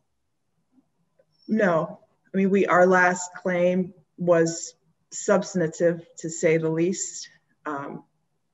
Biggest one since I've been around was not last September, but so it's September 2019, right, Jeff? Yeah, that would have been the last one. So it's not our experience, but we have a practice where we debrief after any situation where a staff person has any level of harm. I mean, we certainly have had in the past 3 months a few of those. And we make our youth and our staff aware that at any time they absolutely can press charges. I work very closely with Cam Grandy as well locally, because I think consequences are important. It's critical for our girls to understand the impact of their behavior. So again, I want to knock on wood, not an increase, but a substantial one 15 months ago.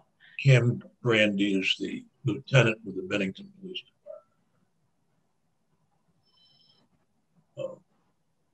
Department. Anybody questions for either Jim Henry or Laura or Jeff? I'd like to ask. I really appreciate your being here. Are restraints up or down?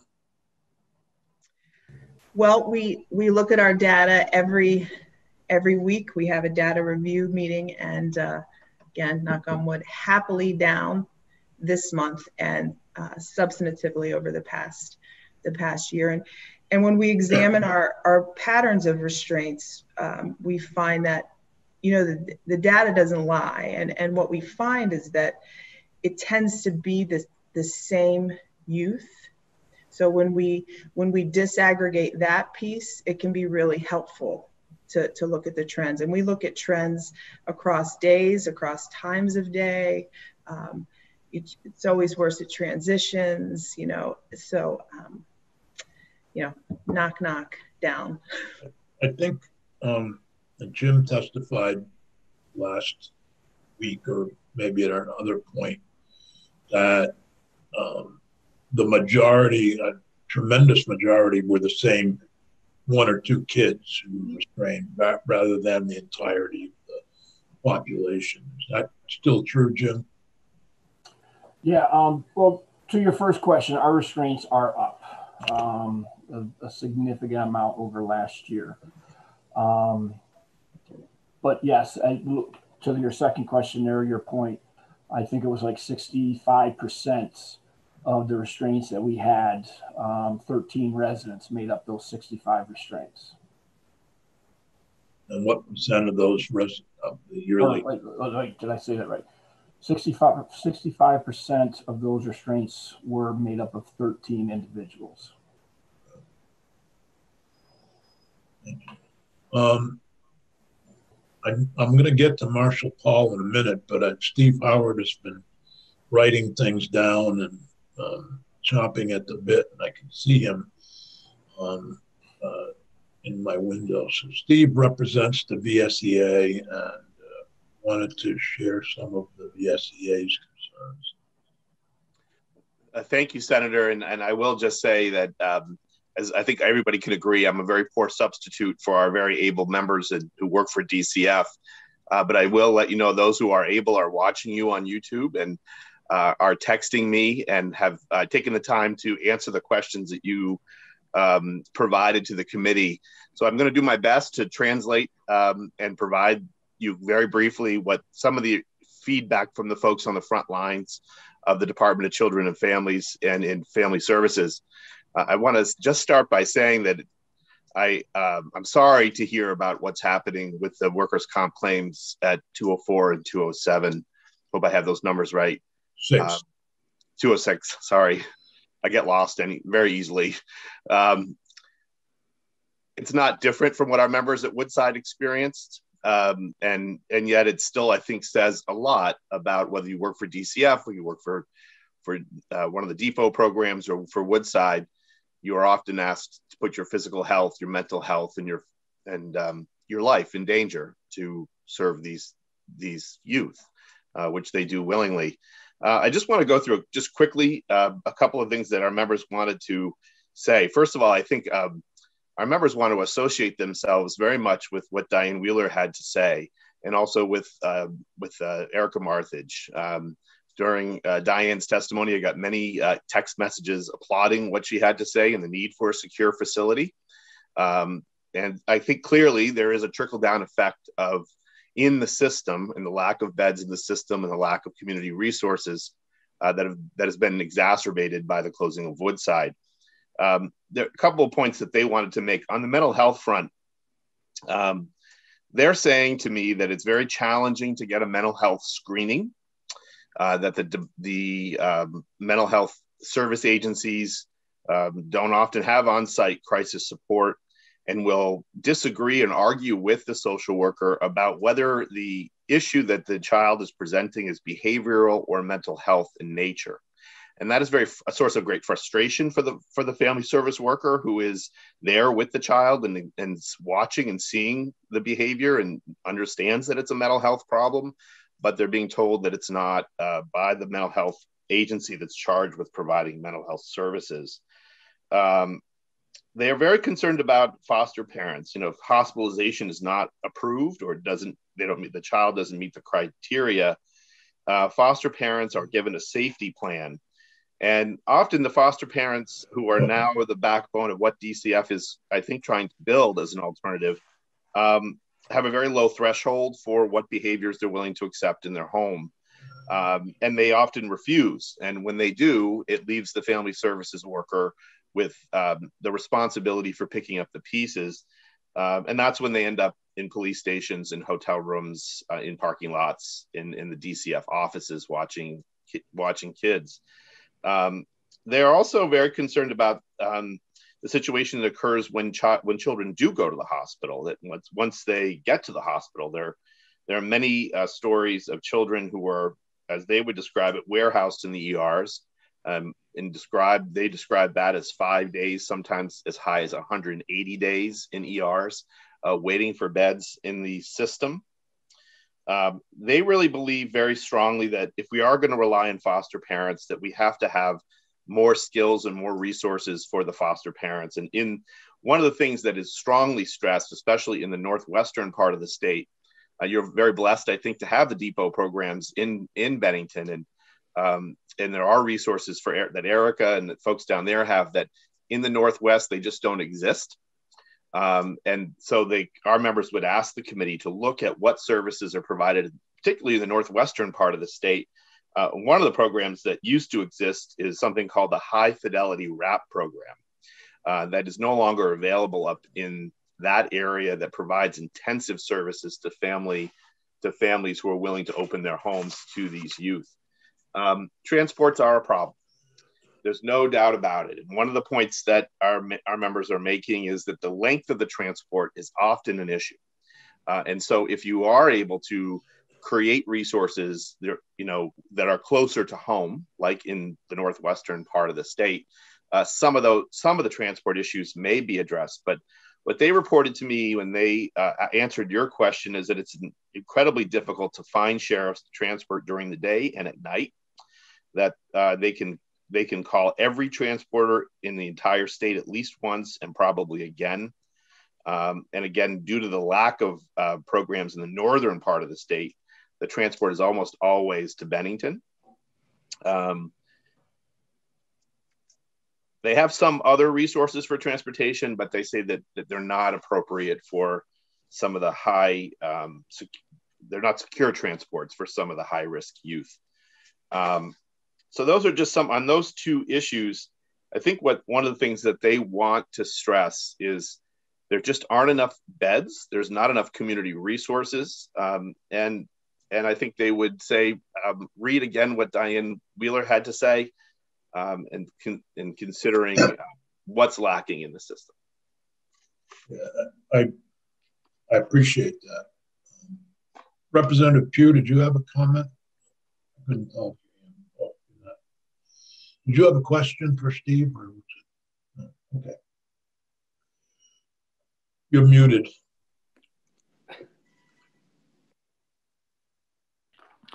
I wanted to thank Steve, and I had the pleasure of listening to probably close to 70 employees last night, and that was what I heard.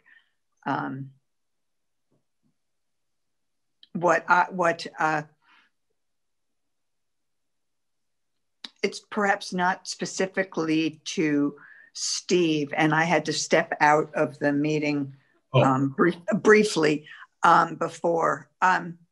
As people talk about, and some of the, I think it was Jim and then Eric or some, we're talking about they no longer, there was, that Woodside was the stop Woodside was the backstop. It was perhaps my erroneous perspective that for youth to go to Woodside, they had to be delinquent, and that not all youth who become aggressive and out of control, in fact, are delinquent, but in fact got into placement because of trauma, because of other kinds of situations. So I guess for me, maybe to focus solely on, do we need a Woodside? I need to be, I think we need clarity is, do we need a place for juveniles who are aggressive? And, or do we need the capacity for children and youth who come into the state's responsibility, but not as delinquents? I think actually you kind of hit the nail on the head, Representative. To agree with you. I think the question isn't not whether we need Woodside. That's gone. Right. There's no point in going over it. The question is, how can we better coordinate the services for these kids to better protect the communities than obviously the folks that deal with it? This transport issue is not, I wouldn't dismiss that at all. And how do we get that kid from the foster home, let's say, or the emergency room or wherever it is, to the appropriate placement? And it may be that the Department of Children and Families, Department of Mental Health, and even the Department of Corrections, all within the Agency of Human Services, need better coordination to get where we need to get. I think there are violent kids, no question about it. There always have been. That's not going away. But have we lost the ability to deal with them? I think that's what some folks are questioning, particularly Diane Wheeler. Yeah, go ahead. I was going to say what I heard from some of the state employees was the issue of transportation is tied to lack of services, in the sense that from what they were telling me, there aren't enough of certain kinds of overnight beds, so that if acuity increases, if I start acting out in a way that I'm going to need something that only can be addressed in Bennington County, then someone who is doing better, but probably could have stayed a bit longer if we tried. If we did, so that there is, we're moving people prematurely. And part of that is we need to find space, so we need to move one person out and one person in. So that also doubles the need for transportation. And I want to say, as a representative of Bennington County, the fact that we have these programs here, I think, is a testament to the community's openness. Many communities would not accept these types of programs. As the SEA and the CEOL, it was not an easy thing to get a program started. And when you try to start a program in many communities, they reject it. And I think that the Vermont School for Girls, I'm going to get that right eventually, Jeff. Actually has 3 group homes within, I'm going to say, half a mile of my home. One's in my backyard, one's just up the hill from me, and the other one's across the street from the one up the hill. And we do not have problems with it as a neighbor. And I know down in Depot, I've had, recently there were quite a few police cars there that, some of the neighbors were concerned about it. But that was one particular incident with one particular kid. So by and large, they're good neighbors, but most communities have not been as welcoming as the Bennington community has. And hopefully Newberry will be as welcoming as Bennington has been. So I'm sorry that it takes a long time to get to Bennington from St. Albans or wherever, but that's kind of what's developed over the years. And Commissioner Brown, if you'd stop stealing the staff from these programs,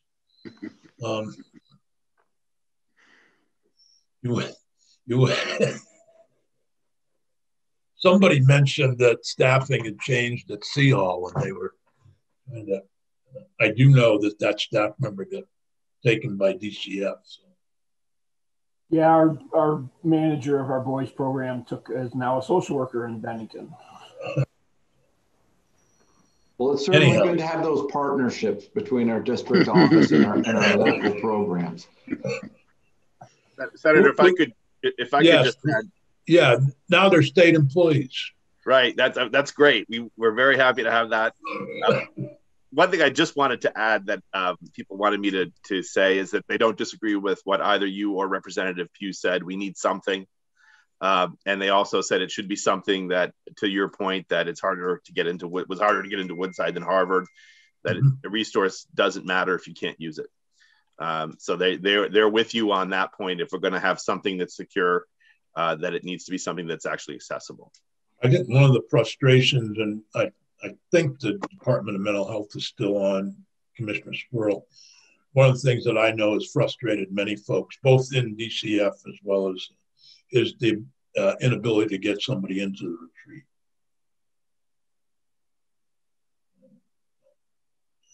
Marshall Paul, I think the last of our witness list, but not the least, obviously. Thank you. Commissioner Squirrel, did you want to comment on my comment about getting into the retreat? No, I think I understand the concern, and certainly right now feel the pressure around accessing that resource. I just wanted to note to the committee that I do have to hop off to other testimony at 10:30. So I just wanted to thank everyone for the opportunity. I'm sure Marshall wouldn't mind if you had any final comments that you wanted to make. No, just I think, we're asking all the right questions. I appreciate everyone's thoughtfulness around this, because I agree from the community perspective, it can feel like 8 doors to the same room. And I think it's our job here at the Agency of Human Services to ensure that we're providing, timely access, integrated care and services, and collaboration. So I think this conversation has given me a lot to think about. I am trying to focus on the solutions that we can try to bring to bear. I do think mobile response is important. The other thing I would add too, particularly for transition age youth, we do notice that our CRT program, Community Rehabilitation, Treatment and Support, some challenges in engaging some of those transition age youth who might be transitioning to adulthood in those mental health services. So I also do see that as an opportunity area for the Department of Mental Health to focus on. And of course, we're happy to continue to engage in any of these kinds of discussions to try to strengthen the system of care. Thank you, Commissioner. Thank you very much. See you soon. Thanks. Marshall? Thank you, Senator. So just to start by way of introduction, because I know there's some people in this hearing who haven't been part of prior hearings. I'm Marshall Paul. I'm the Chief Juvenile Defender and Deputy Defender General. And actually relevant to this conversation, before I went to law school, I was not at the high level that everybody else in this hearing is, but I was a behavioral interventionist. I worked in a bunch of different programs just due to some oddities in the way that I was hired. I was used essentially as fill-in support for whatever program most needed somebody who was restraint and escort trained. So I have quite a bit of experience dealing with, very aggressive kids, both through my representation of those kids as a lawyer, and also prior to my role as a lawyer, in programs working with those kids hands-on. And I wanted to start by, because I think there's been a lot of discussion that's been really important and really has covered a lot of the ground, a lot of the things that I would like to talk about. But one of the things that I don't think has really been brought up is anything that provides some sort of context to this conversation outside of the state of Vermont. As Chief Juvenile Defender, I'm in regular contact with my counterparts, Chief Juvenile Defenders from all over New England and also from all over the country. And that's dealing both with the juvenile. Just 1 second. Representative Pugh has to leave, and I want to just let you know. Go ahead, Marcia. Thank you. So so that's not only dealing with the juvenile justice population, but also with the, nationally, they would always call it the child protective or the abused and neglected population. In Vermont, we call it the CHINS population. And one thing that I can say is, I am in regular contact with my counterparts all over the country, and this is all that anybody is talking about right now. When you read the listservs for juvenile defenders all over the country, it's all conversations about the way that the pandemic has affected the ability to get kids in and out of placements in a timely manner. And it's affected, and that's really a lot of what we're talking about here. I mean, I think that, this was framed as a conversation about how do we deal with kids who are displaying really aggressive, violent behaviors in residential settings. And everybody who's talked about it has focused on one part of the problem, which I think is appropriate, which is the responsiveness of the system when a kid's behavior does start to escalate. Is there an appropriate place for that kid to go? And can that transition be made quickly and effectively and without disrupting, a whole bunch of some other program? Is it a situation where a kid needs to be moved out of one program before a kid can be moved in, that kind of thing?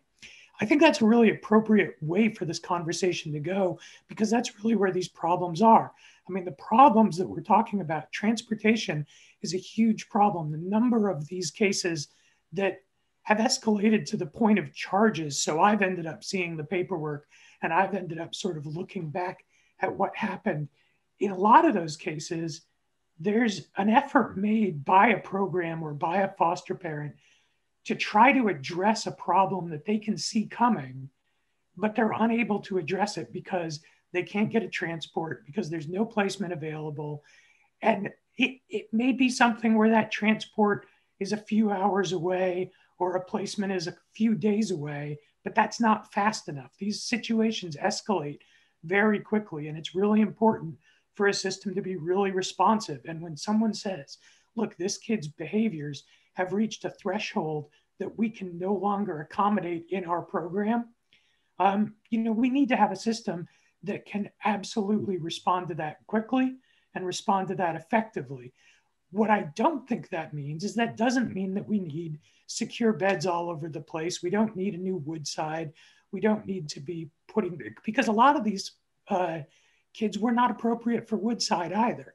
Just the fact that someone's engaging in destructive or aggressive behavior doesn't mean that what they need is a more secure placement. It may mean that they need a more appropriate placement. And what I think one of the problems that we've seen with sort of how Woodside was used in the past and how other high-level placements, the placements that are designed for those high-risk, high-needs kids, is that they're often sort of treated as an automatic ratcheting up, where anytime a kid in a program behaves, a kid who's in a foster home behaves aggressively, that automatically results in them being placed in a more restrictive placement. Aggressive behavior there results in placement in a more restrictive placement. And we would see those kids accumulate at Woodside, even though really, honestly, it was, in a lot of cases, the placements were just inappropriate. And kids who were who would behave aggressively at Woodside we'd see significant reductions in their aggressive behavior when they left Woodside. I remember actually 2 times when I had staff at Woodside really upset that I had managed to get a kid out of Woodside, a kid who had wanted to get out of Woodside. I was advocating for them to get out of Woodside, and I was successful at that. And I'm not suggesting that the Woodside staff's response was inappropriate. They just felt that, given that kid's behavior, there was going to be, self-harm, that kid was going to hurt themselves or hurt someone else if they were removed from that very restrictive, very intensive program for high need, high risk kids. And yet when they were actually removed from the program, the behavior vanished. I mean, kids who had one girl that I remember who had some of the most profound and disturbing self-harming behaviors that I had ever seen any kid engage in. And there was a lot of concern when she was leaving Woodside. And yet when she moved to a different program, to a less restrictive program, an out-of-state program that was really specialized in trauma-informed care and in treating the post-traumatic stress disorder that she had no more instances of self-harm. I actually run into her. She's back in state. She's aged out of the system. I run into her pretty much every time I go to court in St. Albans, or not St. Albans, I'm sorry, St. Johnsbury. I run into her in downtown St. Johnsbury. So I think the idea that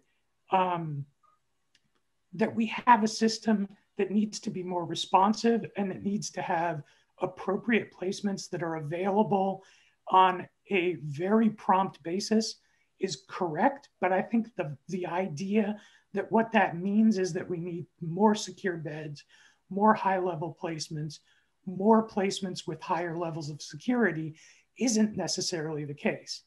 And so just to touch on a few of these things, the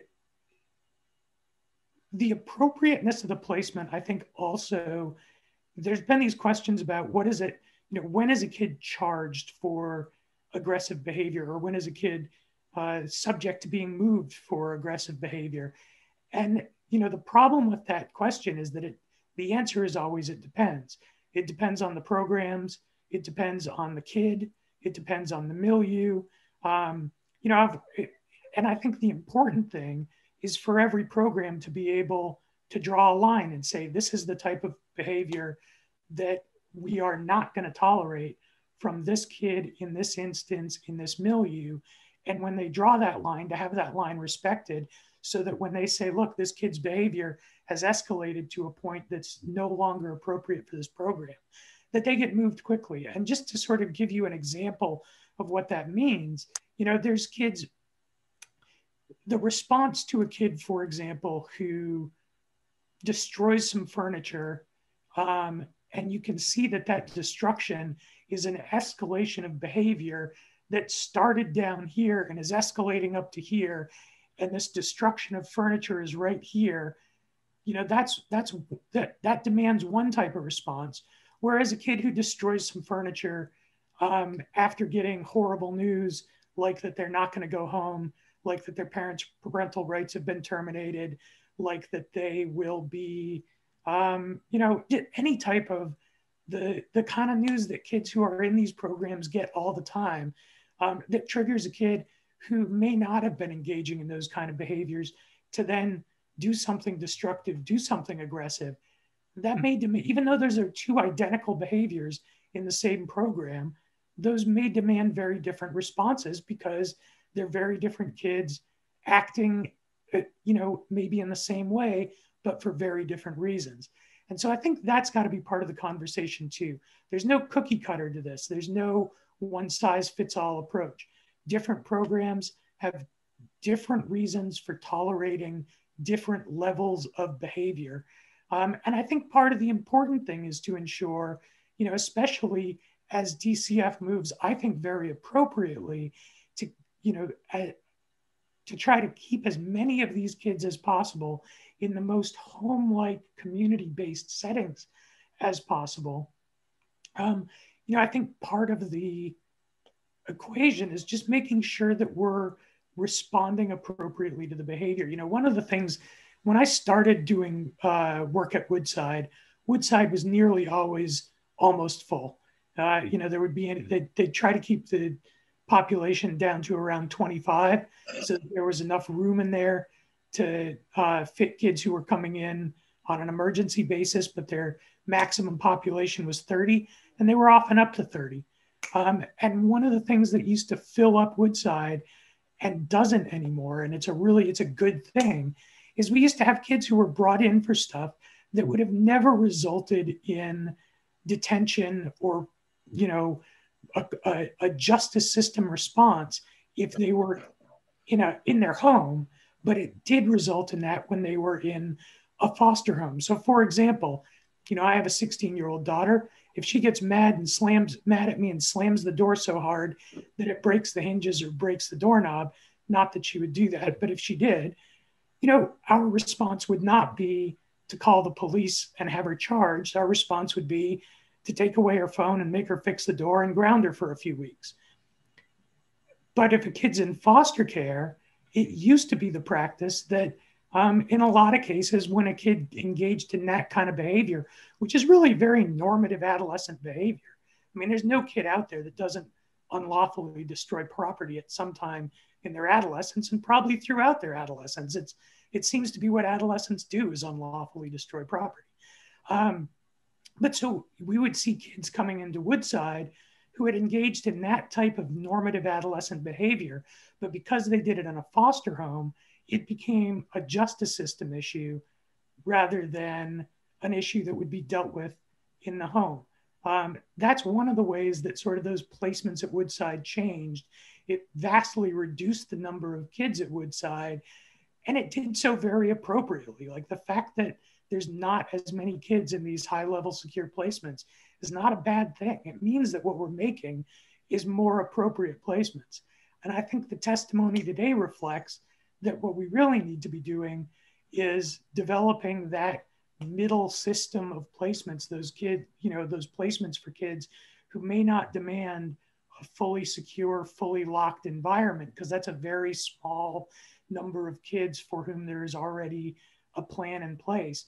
It's developing a series of middle tier placements for kids who are of moderate risk, moderate need, who don't need fully secure setting, but where there's enough of those placements where for kids who are inappropriate in one placement, we can find the placement that's right for them and do it quickly and move them quickly. Well, I don't disagree with you. I think that over the years, I've seen a trend towards trying to fit square pegs into round holes or vice versa. And that's part of what you can't, I always said, you can't ask a program to be all things to all people. And sometimes I think we do.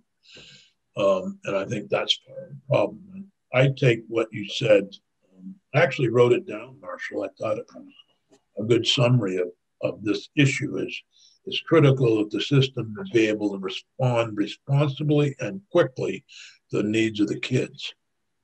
And I think that's really summarizes where we need to move, and we need to, I don't expect a full report, but hopefully the commissioners of mental health and DCF and maybe corrections can get together and talk about how to provide this, because many of these kids come from homes where perhaps the one parent is in jail, one parent is involved with the mental health system or substance abuse system, and the kids are in DCF custody and may or may not have been removed from the home. And I think that there needs to be better coordination. But also, you can't find the right program until there's been some stabilization, and that's where the 204s and 206s and gaps and horizons and other programs come in. And those programs providing that stabilization, when it gets so violent that you need something, as Diane Wheeler spoke to and Erica Nathan spoke to. I think that's where I'm hopeful the department will look at what is that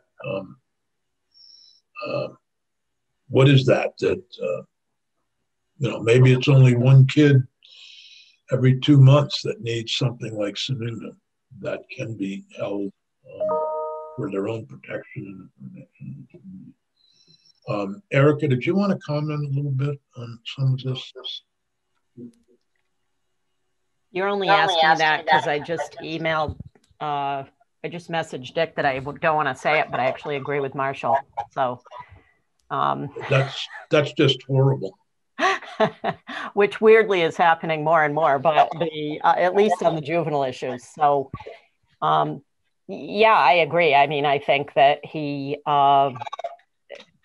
it's true. If we could get just what you just said, there's going to be a couple cases here and there that I think we need a higher level of interaction. But I mean, absolutely right. These are the kinds of things that we would just punish our kids at home for, right? You know, my son slams his door. Well, I take the door off the hinges for a couple of days, and you know, that seems to solve it. But when we're in a situation where we have someone already in and we have to deal with the safety of employees, you know, we have to deal with the police responding repeatedly.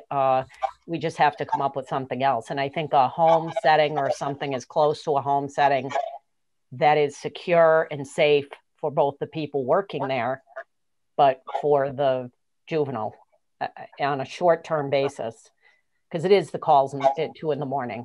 that create the issue. It's not, if it's during the workday, we almost always can problem solve a way to address the issue. I appreciate that, Erica. Very helpful. I cut in the middle of your remarks, Marshall, but I think they were setting us in a direction. And I think I was pretty much wrapped up. I mean, I think the only other things I would say is, you know, I agree largely with Erica. I, you know, even though I've certainly disagreed with Stephen Howard on a lot of his concerns around the closure of Woodside, I actually agree with him on his concerns around the availability of transports, the interaction between DCF and DMH, and the need for, you know, well-trained, what I would call therapeutic foster homes, and for intensive wrap services. Those have been very successful. And I know that DCF has been expanding, particularly their more skilled foster workers, the availability of those. And I think those are a real important part of the solution. I will say, as far as the retreat goes, I mean, I've certainly experienced my share of frustrations with how kids are moved in and out of the retreat. You know, I remember having kids at Woodside who would be at Woodside and immediately go into a state of crisis. They would be screened into the retreat and stabilized there for a few days, return to Woodside, immediately go into a state of crisis, be screened back into the retreat. And you know, I think the girl I'm thinking of went through that transition like 3 times before Woodside just decided they weren't going to screen her into the retreat anymore, which I don't actually think was necessarily the appropriate response, but was a response to the fact that the you know, screening into the retreat had not been working, because it was just this sort of back and forth.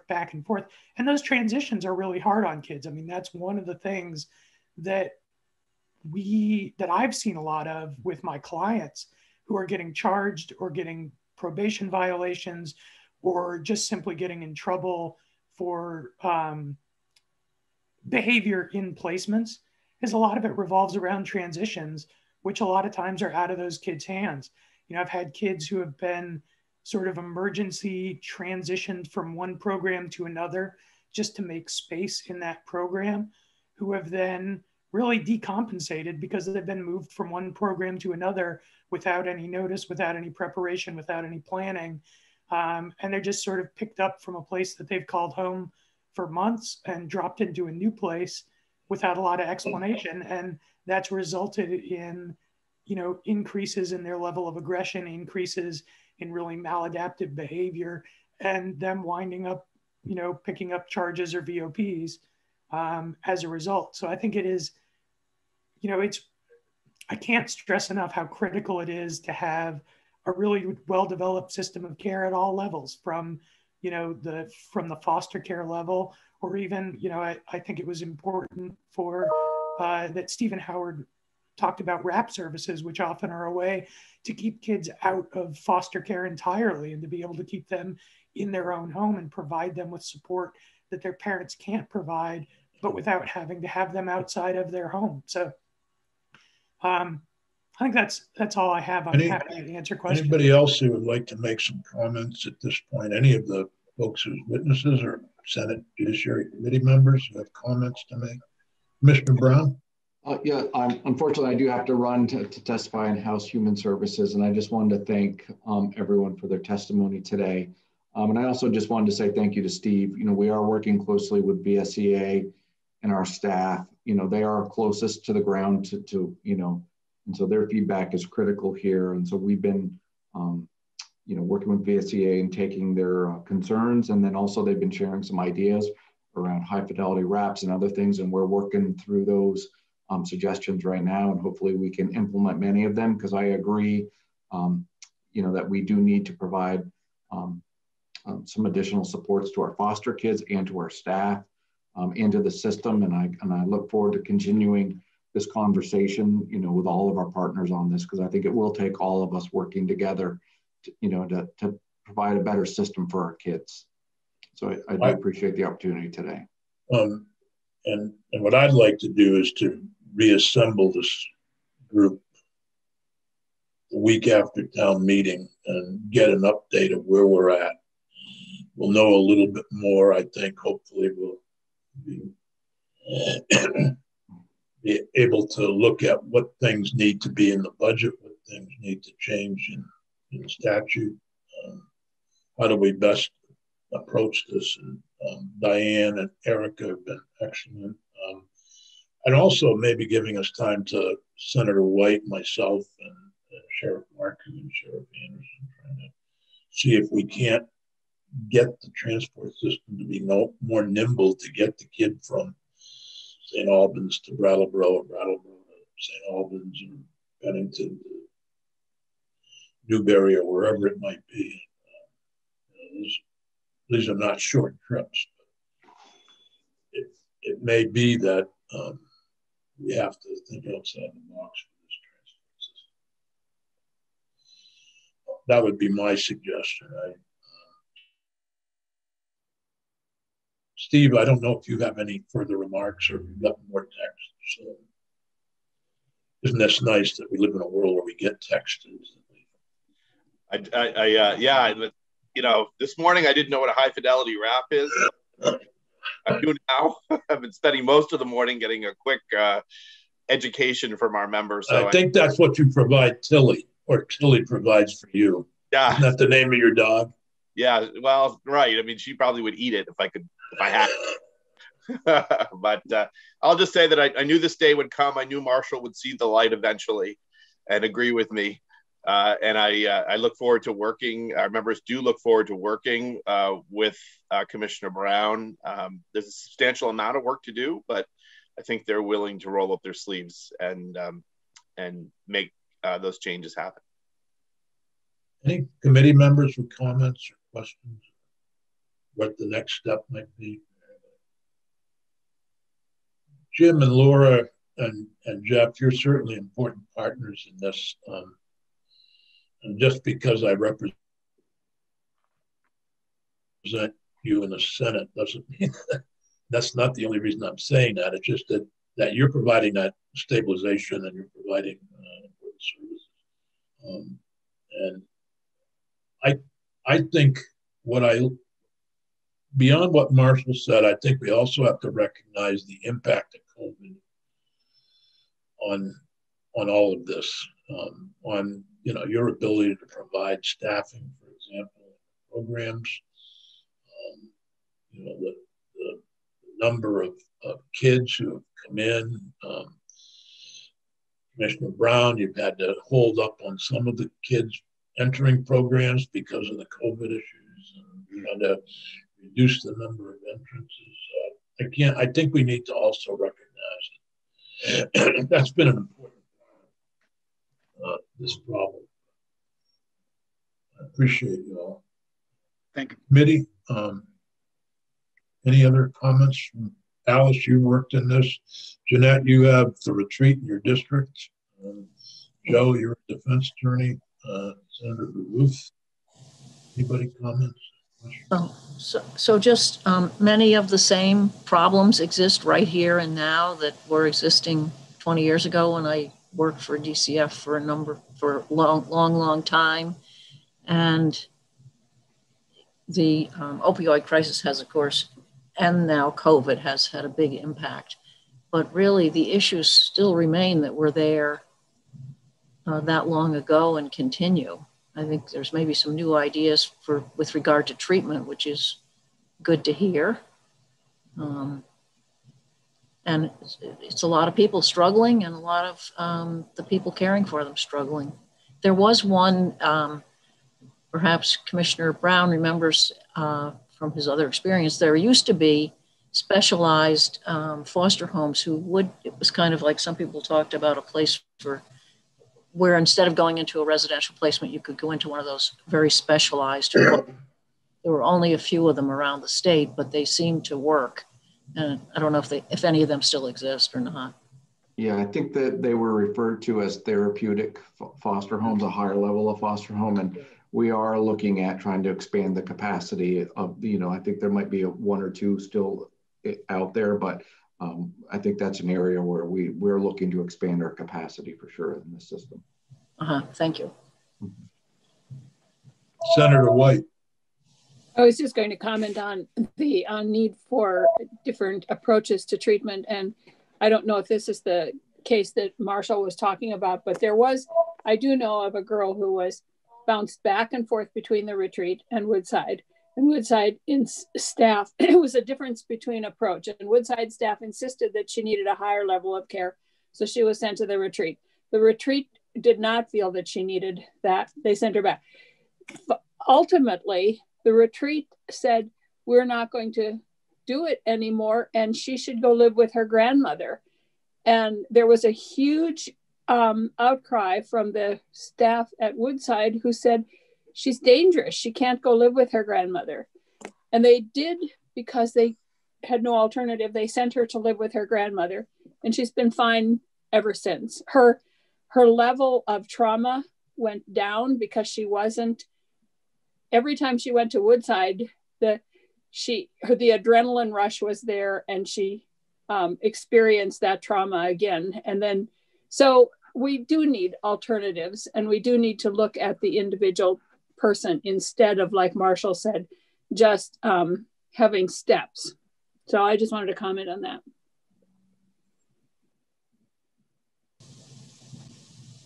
Joe? So just to let the committee know, institutions had a fairly lengthy conversation on Wednesday about a portion of this conversation with a facility that is in the planning works right now for Newbury, Vermont. It would handle 6 beds as a replacement of sorts for Woodside, but it's only to handle the male population. And so the conversation continues, but I just wanted the committee to know we've been having fairly lengthy conversations in institutions about this particular facility. And if all goes well, the hope is that it will be up and running before the end of the year. Thank you. Bryn and Peggy, if we could arrange for a similar meeting the week after meeting.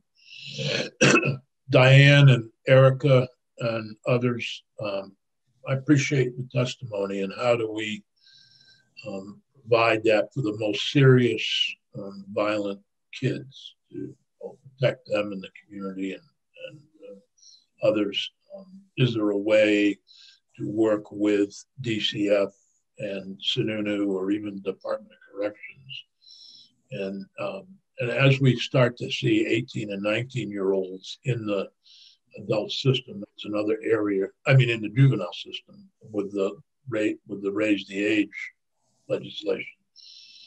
Are we prepared for that group as well? It's another part of that conversation that I think we need to have.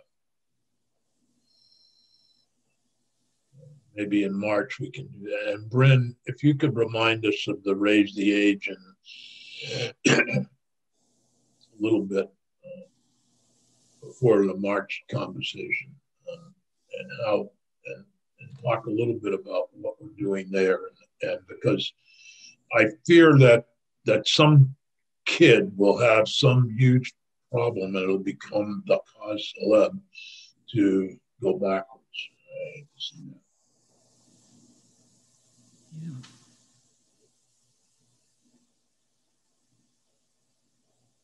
I don't know that there's any necessary, there may be appropriations issues that need to be dealt with on the transport. I really think that's an area that's by identified. And I don't know if Commissioner Brown, you have other things in terms of budget-wise that we can work through this family services system. We just received a request to review some appropriations language for the BAA regarding some new additional services in response to the conversation we're having today. And so we're reviewing that, and we'll be responding back with our thoughts on those appropriation requests. Well, 3 members of this committee are on Senate Appropriations.